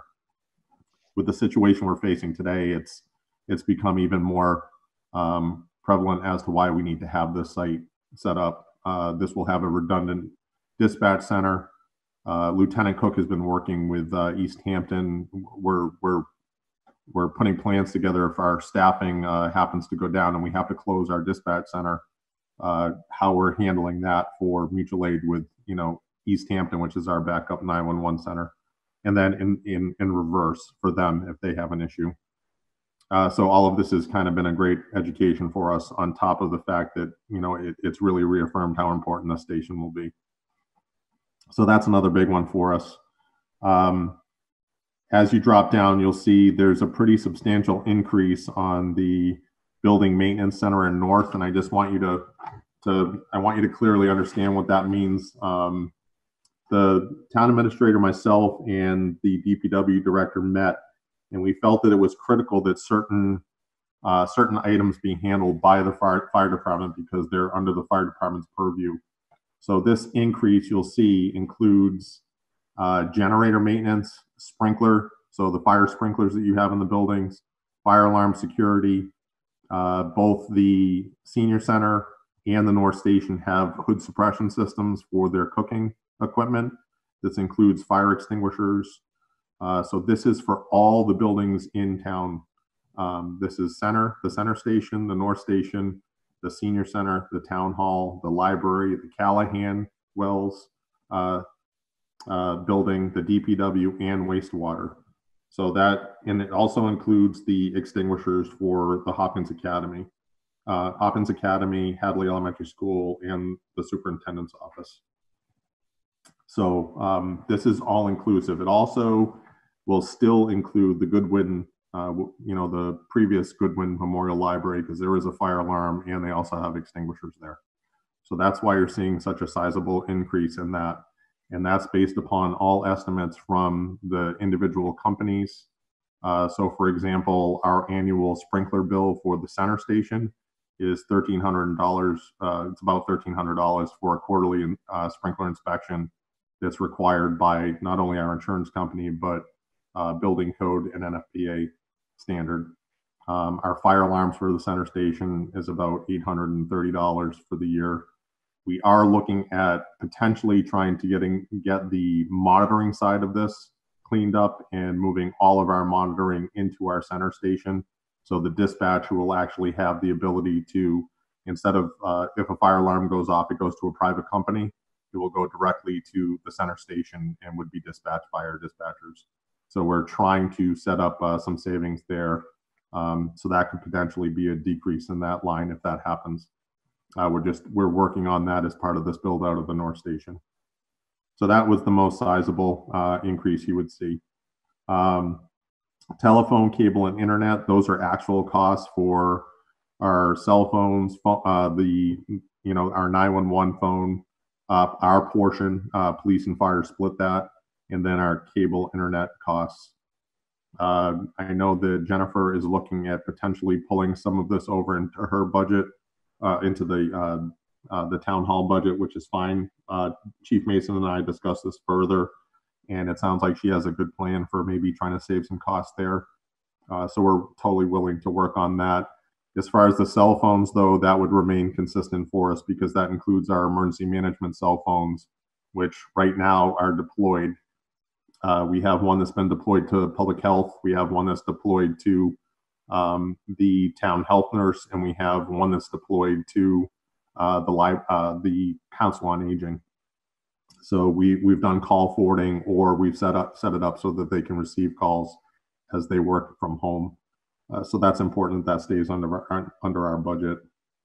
The other parts are all mostly just increases in cost. So the turnout sets, every year I give you an updated cost cost increase for our turnout gear. We're trying to stay ahead of the curve. You guys were gracious enough to provide us with an update on turnout gear. and the decision was to keep 5 sets of turnout gear in our annual budget so that we can not have to come back with a large number. Turnout gear cannot be used after 10 years. You're not allowed to train at the Mass Fire Academy, and it's also not compliant with NFPA standard. So we're trying to keep ahead of that curve and not have to come back with a large equipment request for that again. And then also our air pack, there was a 5% increase in the cost of air packs. I can tell you that the standards for these packs are ever changing, and it's hard to keep up with it sometimes, but both OSHA and NFPA standard are adding specific requirements of these. So we're doing our best to try and phase in rather than giving them a big bill. And also we're always trying to find and apply for grants for this. It's just difficult because the federal government grants, unless they're completely out of date and expired, which ours aren't, at this point, it makes it difficult they don't understand that you might have equipment and turnout gear that has been used and is abused, and you go into a fire and you beat up an air pack, there's really not much you can do about it. You're going into a fire, but they look at the date rather than the state of the equipment. So we're always trying to try and find equipment for our grants for that. So those are the highlights, the big stuff for us. So that's what I have. Thanks, Mike. I just to go over again, just to jog my memory, because I'm trying to remember. So for a while, it was just you and one other on the fire department. Then we gave you the big boost. And how many firefighters did we end up hiring altogether? So we applied for a SAFER grant and we were denied because of the finances of the town. That's what came back as their recommendations. But the town added 4 positions.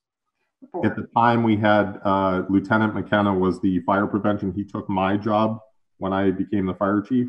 Mm-hmm. So when we added the 4 positions, Lieutenant McKenna became one of the 2 lieutenants that are on the 4 on 4 off schedule. And we brought on board Evan Bryant, my deputy chief, who's also the assistant emergency management director. So he's on a salaried schedule. And then we have 2 full-time firefighters, firefighter EMTs, and then the 2 lieutenants. So you have Lieutenant Washkevitz and Lieutenant McKenna. So a total, including yourself, is how many? 6? 6. We have 6. 6. That's what I thought. Okay. And then last year, I know that it was tough. You wanted another, because you took them out of your budget, tried to help out, and so you needed an admin. And then you tried to put in for one. It wasn't given at first, but then they did grant. I don't necessarily know if it was the 100% of what you needed, but close to it to get that admin. Did you get that? Yes, the position has not been filled yet. I was working with HR on that. So that position was funded partially. And then at that, I believe it would have been the fall town meeting, the remaining funding was applied to that. I was working with the HR director, and we have 2 applicants in place right now, but obviously this is not a good time to bring a new employee in. So there is that funding that will be residual there because the position has not been filled at this time. All right, so looking at the numbers, would that be listed under the wages of full-time, that part of the admin, right? No, the admin is its own line. It's the 5112. Oh, okay. Admin salaries. That's the 15,000. Correct, and that was basically I worked with the HR director. We came up with that grade and step to allow for the maximum number. It was 19 hours per week, I believe, that we factored at a grade. He established the grade and the step. Okay, so if I understood you right now, the really increase for the full-time wages, you were is the 2% COLA and 70, let's see, you had in here a change of $70,000, and that's for 2 more employees. That's for 1 more employee, and I had asked David. David was going to adjust the location where the money came out of. I told him that if I just didn't want to go down the road where, like what happened last year, where I pulled money out of our part-time wages and our training wages to fund the administrative position. Yeah. But I did tell David that if the town was willing to support this new position, that I would pull $15,000, or we would make it so it was a $70,000 ask. So I would pull that funding out of the part-time wages to cover the cost, some of the cost of the full-time position. I see, that's the 15, okay. And the overtime, I do see that we are increasing on the overtime. Now, can't we use the call force still instead of doing overtime? We have been trying to use call force, but call force has full-time jobs during the day. So we have to, the deputy chief and myself, we have been covering shifts. So coming in at 6 a.m. and to try and alleviate that, I mean, we're looking at $8,900 of overtime just to cover. That's based upon what we were seeing this year. We're doing everything we can, but there's only so much gas in the tank for myself and the deputy. When we have an opportunity to bring a call force person in, we are, but it's a little bit logistically difficult because they, we can't bring in somebody that doesn't know how to operate one of the trucks right now. We have some newer staff that we're working with, but we have folks that are working during the day, so it makes it a bit of a challenge. But anytime that we have the ability to bring somebody in from the call force, we are. If not, myself and the deputy are doing everything we can to cover those shifts so there's not additional overtime. So, and some of those, like, are they part of I know a lot of our people are EMS. Are they part of the ambulance? Are they going out with that? Ambulance? Our staff, our model, our response model is that for daytime calls, our firefighters that are on duty, our full-time firefighter EMTs, are responding with the ambulance to medical calls. And there's multiple reasons why we're doing this. First of all, it's to improve the return or the time to the hospital and return time for the ambulance to get back.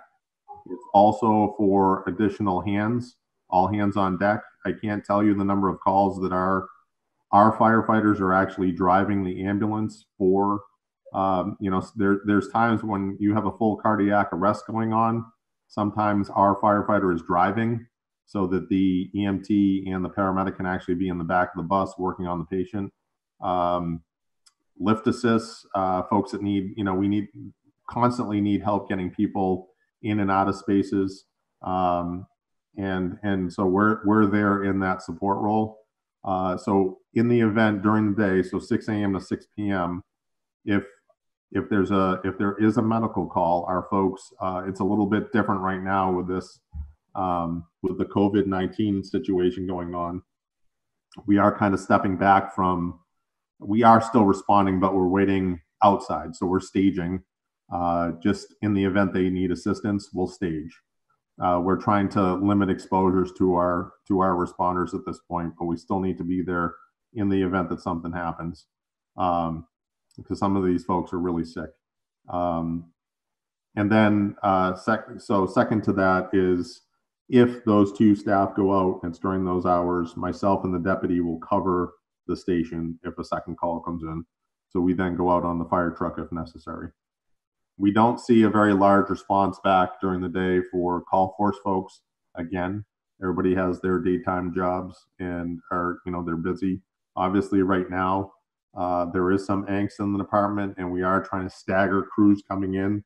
If we have one person right now, currently everybody that comes into the station needs to have a temperature taken and they have to fill out a sheet with multiple questions, asking them if they've been exposed to anyone with COVID, if they have any other symptoms. So we're pretty much on lockdown in our station to make sure that we're not knocking ourselves out here. I had an hour-long conference call today with chiefs from the area on how we're going to be able to support each other with mutual aid in the event one of our departments becomes unable to respond to medical calls and fires. So we've been working substantially because, you know, we've had a number of departments that have actually had to shut down, and just because of exposure. So we're constantly on high alert for this and doing everything we can to limit exposure. But that's the basis of our response for medicals. We're doing everything we can to stage. We have a very strict policy on decon, so decontaminating anything that comes out from a call, and in support of our ambulance as well. When you go out on the call, how many do go out with you? For a medical call? Yeah. So for the medical call, it's the ambulance responds, and then the day crew of 2 goes. They respond in our utility truck. Yeah, 2 people. I just didn't. Right. Okay. Yep. And let's see. Anybody else have any questions? Yeah, Chief, you said you have 1,500, was it 1,500 calls, responses now? That's correct. Oh. How many, I know that you guys have to go out to certain car crashes also. Do we respond to all of those, or just when, you know, the first responders say, oh, there's a need for a fire truck, or what's the procedure in our town? So the procedure for us is based upon past incidences and past practices.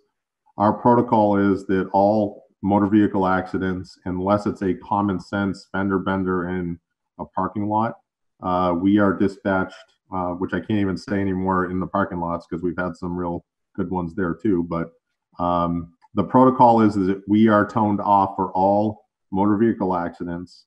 If the police department arrives on scene and determines it's minor in nature, yeah, and is an exchange of information or whatever, then they call in, and our forces they stand us down, so we don't respond.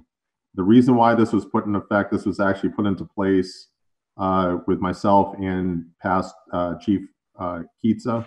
We had multiple incidences where the accident was much more severe. So the initial call that came into the 911 dispatcher was from a passerby or somebody not involved with the accident. We actually had 2 instances where folks were actually trapped in the car, and we didn't have fire resources responding. And in one case, one of the passengers actually was unresponsive, and the ambulance at the time, which was Amherst, was unable to get into the car because there was no resources there from the fire side. So we have a pretty strong protocol now that's been working out quite well. Like I said, our dispatchers are really on top of it. We're continuously updating our response protocols, but you know, we're still looking at close to 400 plus calls a year for motor vehicle accidents. And I hope my numbers are right, but I'm pretty sure that's what the number is. And obviously fire responses are, you know, structure fires are kind of low right now, obviously, which is great. We're doing our jobs with inspections and all that stuff, and trying to, you know, have safe buildings. But the number of calls that we have, there's so many different types of calls. It's overwhelming. Wow. Thank you. Yep. One quick thing, Mike. I just was wondering. I think it is, you know, I understand where you're coming from. Important to go out on the medical calls, and I see what you're saying. And with Amherst, they are the fire department when they go sometimes too. But I'm curious on Action. Now, Action's out of Holyoke and I think Pittsfield. Do you know, when they go out, do they have the fire department come too? Do they help? And the reason why I'm asking, I'm thinking, are we just, is this really good service on us? Maybe is it something, I don't want to push our luck, because ambulance has been wonderful, but maybe because of such good service on us, do we get something back from the ambulance on all your service? Well, we are getting something back. So you received the full reimbursement this past year. So the entire contracted rate was reimbursed to the town. Yeah. So the $267,500. What we're looking at, and we're hoping to have a plan for you coming shortly as part of the 5-year implementation plan, is to look at a Hadley fire-based ambulance to actually cover the second and third calls. We're seeing a lot of second calls and third calls that are covered by Actions Med 2, which is stationed at the bridge. And that revenue is not coming into the town of Hadley. That's going to Action directly. Action is very much in favor of supporting us. And we have some real good hybrid approaches working with UMass to try and utilize some of their EMTs that they have. They have 128 EMTs at UMass. So we're working on a bunch of different plans, which unfortunately have been kind of put on hold with the mess we're in right now. But we're really looking to try and phase in at some point to be able to support with funding, bringing in some funding for these second and third calls that we're missing, either to Action or calling mutual aid ambulances from Amherst, Northampton, and the other departments. Yeah. Good. So do you want to continue on this with since the ambulance is on the next page? Anything else you want to add regarding the ambulance? So I believe the select board, and David, you can correct me if I'm wrong, we were requested to go back to Action. And so basically we're in the second year of our contract, and there was a clause for a third year if we so chose. I believe the select board, I don't know if they voted on it yet or not, but I believe that they wanted to actually move to actually start a whole new contract with them. And David, is that correct? So that we have the 2 years? Right. So that so rather than extend it by 1 year, they want to basically extend it for 2 years. So they want us, Mike, and you and I need to work on this week, I suppose, to extend that, to create a new contract for ambulance services for years 3 and 4 for FY 21 and 22. Yes, that's correct. And I completely agree with David's model on this. I think it's a great idea. We're obviously still ever growing here. It's kind of interesting with this time with everybody home now with this, calls have decreased a little bit, but we're still getting calls for medical services. So I can tell you that Action has been outstanding. It's amazing the response from them, and anytime we have a call for an issue, they're very responsive on it. We have a great supervisor in-house that I can't say enough about, that I meet with twice a week, and we consistently are making sure that this operation is working well, and they're part of our family now, and it reflects, I believe, in the service. Just to give you an example, we had some folks that were concerned about this to begin with, but I won't mention any names or locations, but I had somebody approach me who was not very happy with the change, but this person came up to me and stated how she was skeptical at first, but she actually had to utilize the service and was thoroughly impressed and couldn't say enough about it. And like I said, we really own this ambulance. The fire, I'm responsible and in charge of it while it's in our station. And I can tell you that our oversight is daily on it to make sure that our townsfolk are getting in the best care possible. So are we doing more than one ambulance sometimes? Because I know you have the one, but it seems like we've been very busy, almost like, are you using the second one as well? Yes, that's actually why they moved that. So basically it's normally 7 a.m. 7 a.m. to 11 p.m. They actually will stage that Med 2. It's called Hadley Med 2 at the bridge in there. They have a that building over there. It's a substation for them that supports Holyoke, but it also supports us. And yes, we have seen a pretty substantial increase in the past, couple of years, with the second and actually third calls coming in all at the same time, so that we're actually utilizing that Med 2 pretty consistently. And then also calling in for mutual aid resources. I can tell you this, this past year we had the mid to end of 2019, there were no ambulances available. We had our Med 1, Med 2, Northampton had nothing available, Amherst had nothing available. We were calling South County ambulances, which is part of our mutual aid agreement, to come down to handle a car accident that we had on River Drive.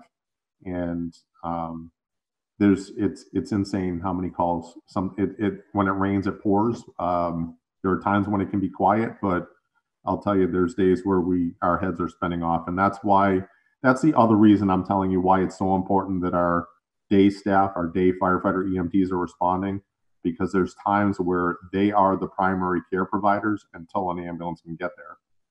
And, I'm so proud of our guys because we have had saves. We've had instances where our call force folks are there along with PD providing CPR and early defibrillation, waiting for an ambulance to get there. And it's working really well. And I really would not change this model. It's a home run. Plus you have local folks that are, they're able to communicate with the residents. They're comfortable with them. They know them. Some of them know them from when they were kids. And, it's an opportunity for them to actually, communicate with them and make them feel comfortable. I get lots of thank you notes in from folks thanking us for this. So I think it's a great system. Yeah. The hours that the guys are doing, is that counting towards, just because I know that you had to have, before you talked about down the road, would we be able to pick up some of the basic stuff? And so, but you have to have so many hours. Does all the hours you're doing count? As far as what? I'm sorry, I don't. Like, didn't you have to, before you can say that you could do the BLS, you had to have so many hours in? Actually, that's if we could start a BLS ambulance. We have the paperwork, that's all set. We could actually start our BLS system tomorrow if we had an ambulance available. But if you wanted to move to an ALS or paramedic level, you have to have a minimum of 1 year under your belt for that. I'm not looking at that model yet because we have action in our building. I'm just looking to try and support our budget and looking at a model of having a second BLS bus so that our Hadley Fire Department ambulance would actually take the place of the Hadley Med 2 ambulance. So that revenue would be coming into us as well to support our system. Are you looking to put it down at the, would you be putting any ambulance down at the North Hadley? Potentially that could be a site. I mean, the station was built out for as a future resource. Right now it's not going to be manned, but there would be the ability to put a crew up in there. If we, in the 5-year plan, if we decided to actually move an ambulance in there and staff a second ambulance for specific hours, I think that could happen. I mean, ultimately down the road, would it be great to have a paramedic level Hadley ambulance service? I think yes. I don't know when that will happen, but we're taking baby steps right now to make sure that all our ducks in a row, and we're attempting to not kill our budget if possible. But you can just see that the increase in calls for service they're not getting any less. And we're still trying to keep up on inspections and the never-ending. There's just, I mean, we're so inundated with inspections and everything, which we're really far behind on now because we can't get out to half the spaces. But we're supposed to be starting our April inspections for all the restaurants and everything, and I don't know if that's going to happen right now, just because we're trying to limit exposure. So we'll see where that goes. Okay. Did you want to go over the communications at all for the dispatch? I think Mike presented the communications budget, and Mike is he's. That's true. I think he presented that to you already, and I 100% agree with whatever he presented. We've had multiple conversations, and I think he's got the pulse of that department more than I do. Okay. Does anyone have any questions for Mike? No? No questions. No, thank you very much for the explanations too. Anytime. We appreciate your support. Whatever comes. So I understand it's going to be it may be a tough year, and whatever happens, we're here. We'll just keep working hard. All right. Well, Mike, does the action have, how are they seeing with this virus going on? I mean, do they have a lot of people, or if they lose out on a lot of their staff, do they have a plan or? Yes, the president has a plan.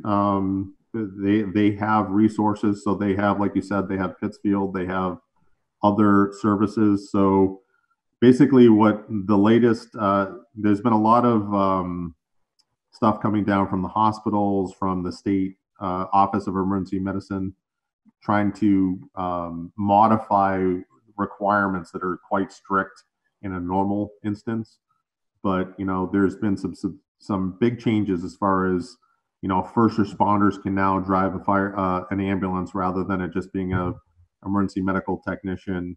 It used to be you had to have an EMT and a paramedic go into the house to evaluate the patient. They're allowing one to go in now. So it's they're allowed to actually evaluate the patient to see if there's actually a need to transport. It's in our daily sit rep on the Hadley site for folks. If they can go there and take a look at that sit rep, it's extremely important for us. If you have symptoms of this, rather than calling 911, unless you have a medical emergency with this, it's important that you reach out to your primary care doctor, because it's really hard for us to bring all these folks to the hospital. The hospitals are inundated right now, and it's a challenge. So again, we are doing daily temperature readings of all of our staff, including Action. Everybody gets a temp check first thing in the morning before they start their shift, as they enter the building, and questions are asked. And then if we have really strong, if we are responding to somebody with flu-like symptoms, what they have to dress up in, and then decon measures, decontamination measures for the ambulance and the staff. Getting out of those clothes, getting them into the laundry, making sure that they have coveralls and gloves and eye protection and N95 masks. And if you don't mind, I would like to say thank you. We've had a lot of Hadley residents that have been dropping off extra stuff for us at the station, and we really, really appreciate it. The state, obviously, we haven't been able to order.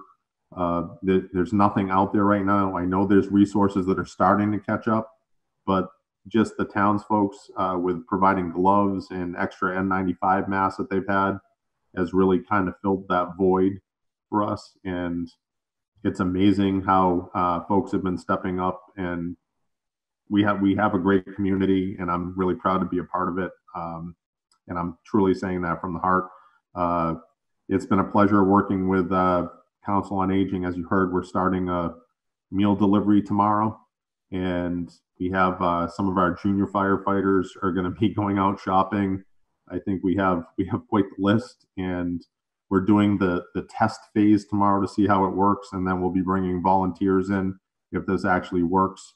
We're going to be providing a pair of gloves to each of the folks that receive this, with directions on how they should handle the food that we're delivering to them. And they can keep those gloves to use for future deliveries, so that they understand that they might want to, we're going to be wearing gloves as we pull this stuff off the shelves, but I don't know where it's been. So every chance we have with seniors and folks with compromised immune systems to be cautious with touching things that are coming into their home, and making sure that they wipe them down or provide protection to themselves and wash their hands well. Those are all things that we're working on to try and keep our community safe and healthy. So we're looking forward to tomorrow, see how it works. It's great. Thanks for everything that you're doing there, and what you do with the schools all the time with all the sports. So you're definitely out in the community, and the community sees that. So thanks for that. We appreciate it. Thank you. All right. Well, I guess that would be it for tonight. Does anybody have anything? Maybe would anyone else like to add anything or at this time? A couple of things, if I may. Sure. Sorry, I'm broken up there a little bit, but yeah, so the reserve fund transfer request, I gave you a heads up about it last time. This is for $9,800 for professional services to recruit a new town administrator. You received that by email today from me, the documents. Yep, we have it. I have it anyways. Maybe you're talking.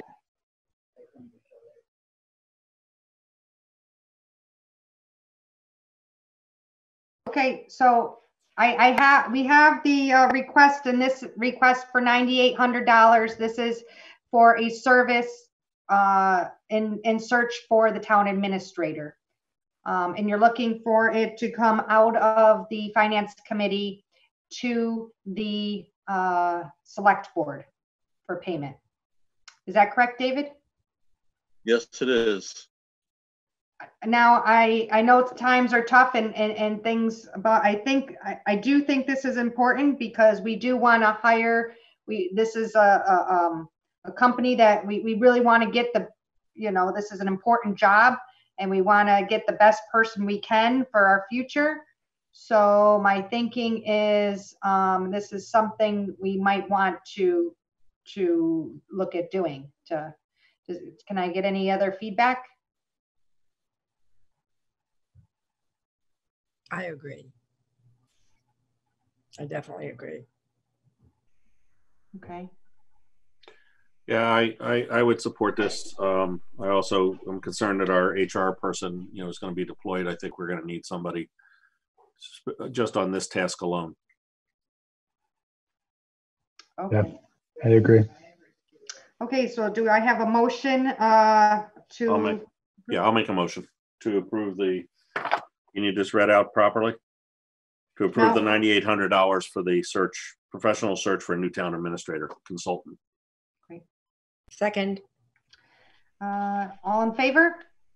Aye. Aye. Aye. Okay, David, so you just need me to sign this or no? Yes, if you could sign it and scan it to me, that'd be great. We'll practice social distancing by documents. Actually, maybe I don't need to sign it. Looks like the select board needs to sign it, or maybe. On the bottom of the first page. Okay. I might not have printed them all. I'll do it. I will. I have it at work. I will print it and then sign it and get to you tomorrow. Thank you very much. So I just received today the CPA articles. I haven't incorporated them into the warrant yet. So I'll do that. As soon as I do that, I'll get you the latest and greatest for the annual town meeting warrant. The select board are going to be meeting tomorrow night, and they're going to be talking about two things. One, they are going to defer the annual town elections. It was originally scheduled for second Tuesday in April. They've now moved that to the second Tuesday in May. The school superintendent has asked us to move it again to May 16th, which is a Saturday. And that means that if schools are open, we don't have to worry about bringing people in to the school that may be symptomatic or asymptomatic for COVID-19.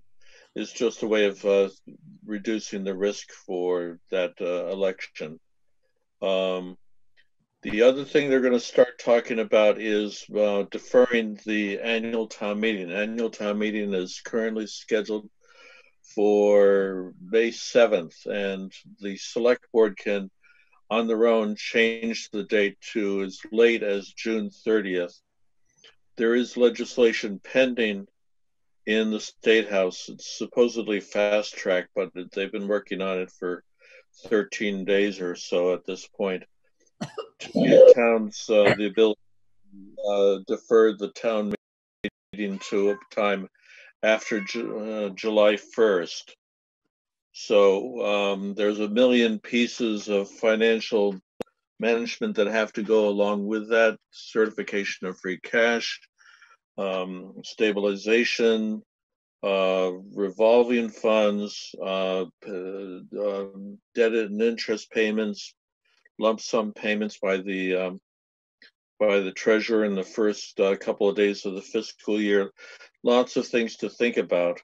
So as soon as that legislation is finalized, I will study it. I will get you the information. But I think that the Finance Committee and the Select Board should meet on April 15th to talk about these and other issues, as well as the revised revenue budget that I'm going to have to be working on in the next couple of days. I welcome any input you may have, any ideas as to what you think may be happening in the next 100 days. I believe we're still on the upslope here in the Commonwealth for COVID-19 transmission and contagion. I'm thinking more in terms of 100 days before anything settles back to normal. It's going to impact our revenues, that's for sure. If anybody's got a better idea as to what this is going to look like over the next 6 months, I'm very interested in hearing it. As soon as I'm able to work out the revenue stream, I will then start making further adjustments to the budget and the expense side in order to bring it back into balance. It's pretty predictable that this is going to be an ugly budget. Amy and I had a conversation earlier today about what that may look like. I'm hoping, Amy, it's not as grim as you and I were talking about, but we're going to have to make some difficult decisions in order to have a balanced budget for FY21. Unprecedented times. I've never seen anything like this, but we've had challenges in the past. We made it through the Great Recession without too much difficulty, making wise decisions, managing our money, making decisions about reserves. We'll get through this time as well. Yes. I think we got through most of them. Where is Hadley Media? I don't remember seeing, which one were they supposed to be in one of our meetings, or do we have another one set? They're supposed to be for tonight. The Hadley Media is here. Do you, Amy, you said that you'd had a conversation with Drew. Well, I thought Drew was mentioning he might not, he was all set, didn't have anything to add, and if he didn't have to come, but if he has, if he's available and he's here, that would be great, because I'd rather him speak to his, I would like to hear him speak if he can. David Moskin is on this meeting as well. He's the chair of the Oversight Committee. Not to put you on the spot, David, maybe we need to have one more meeting of the Finance Committee in order to talk about the budget.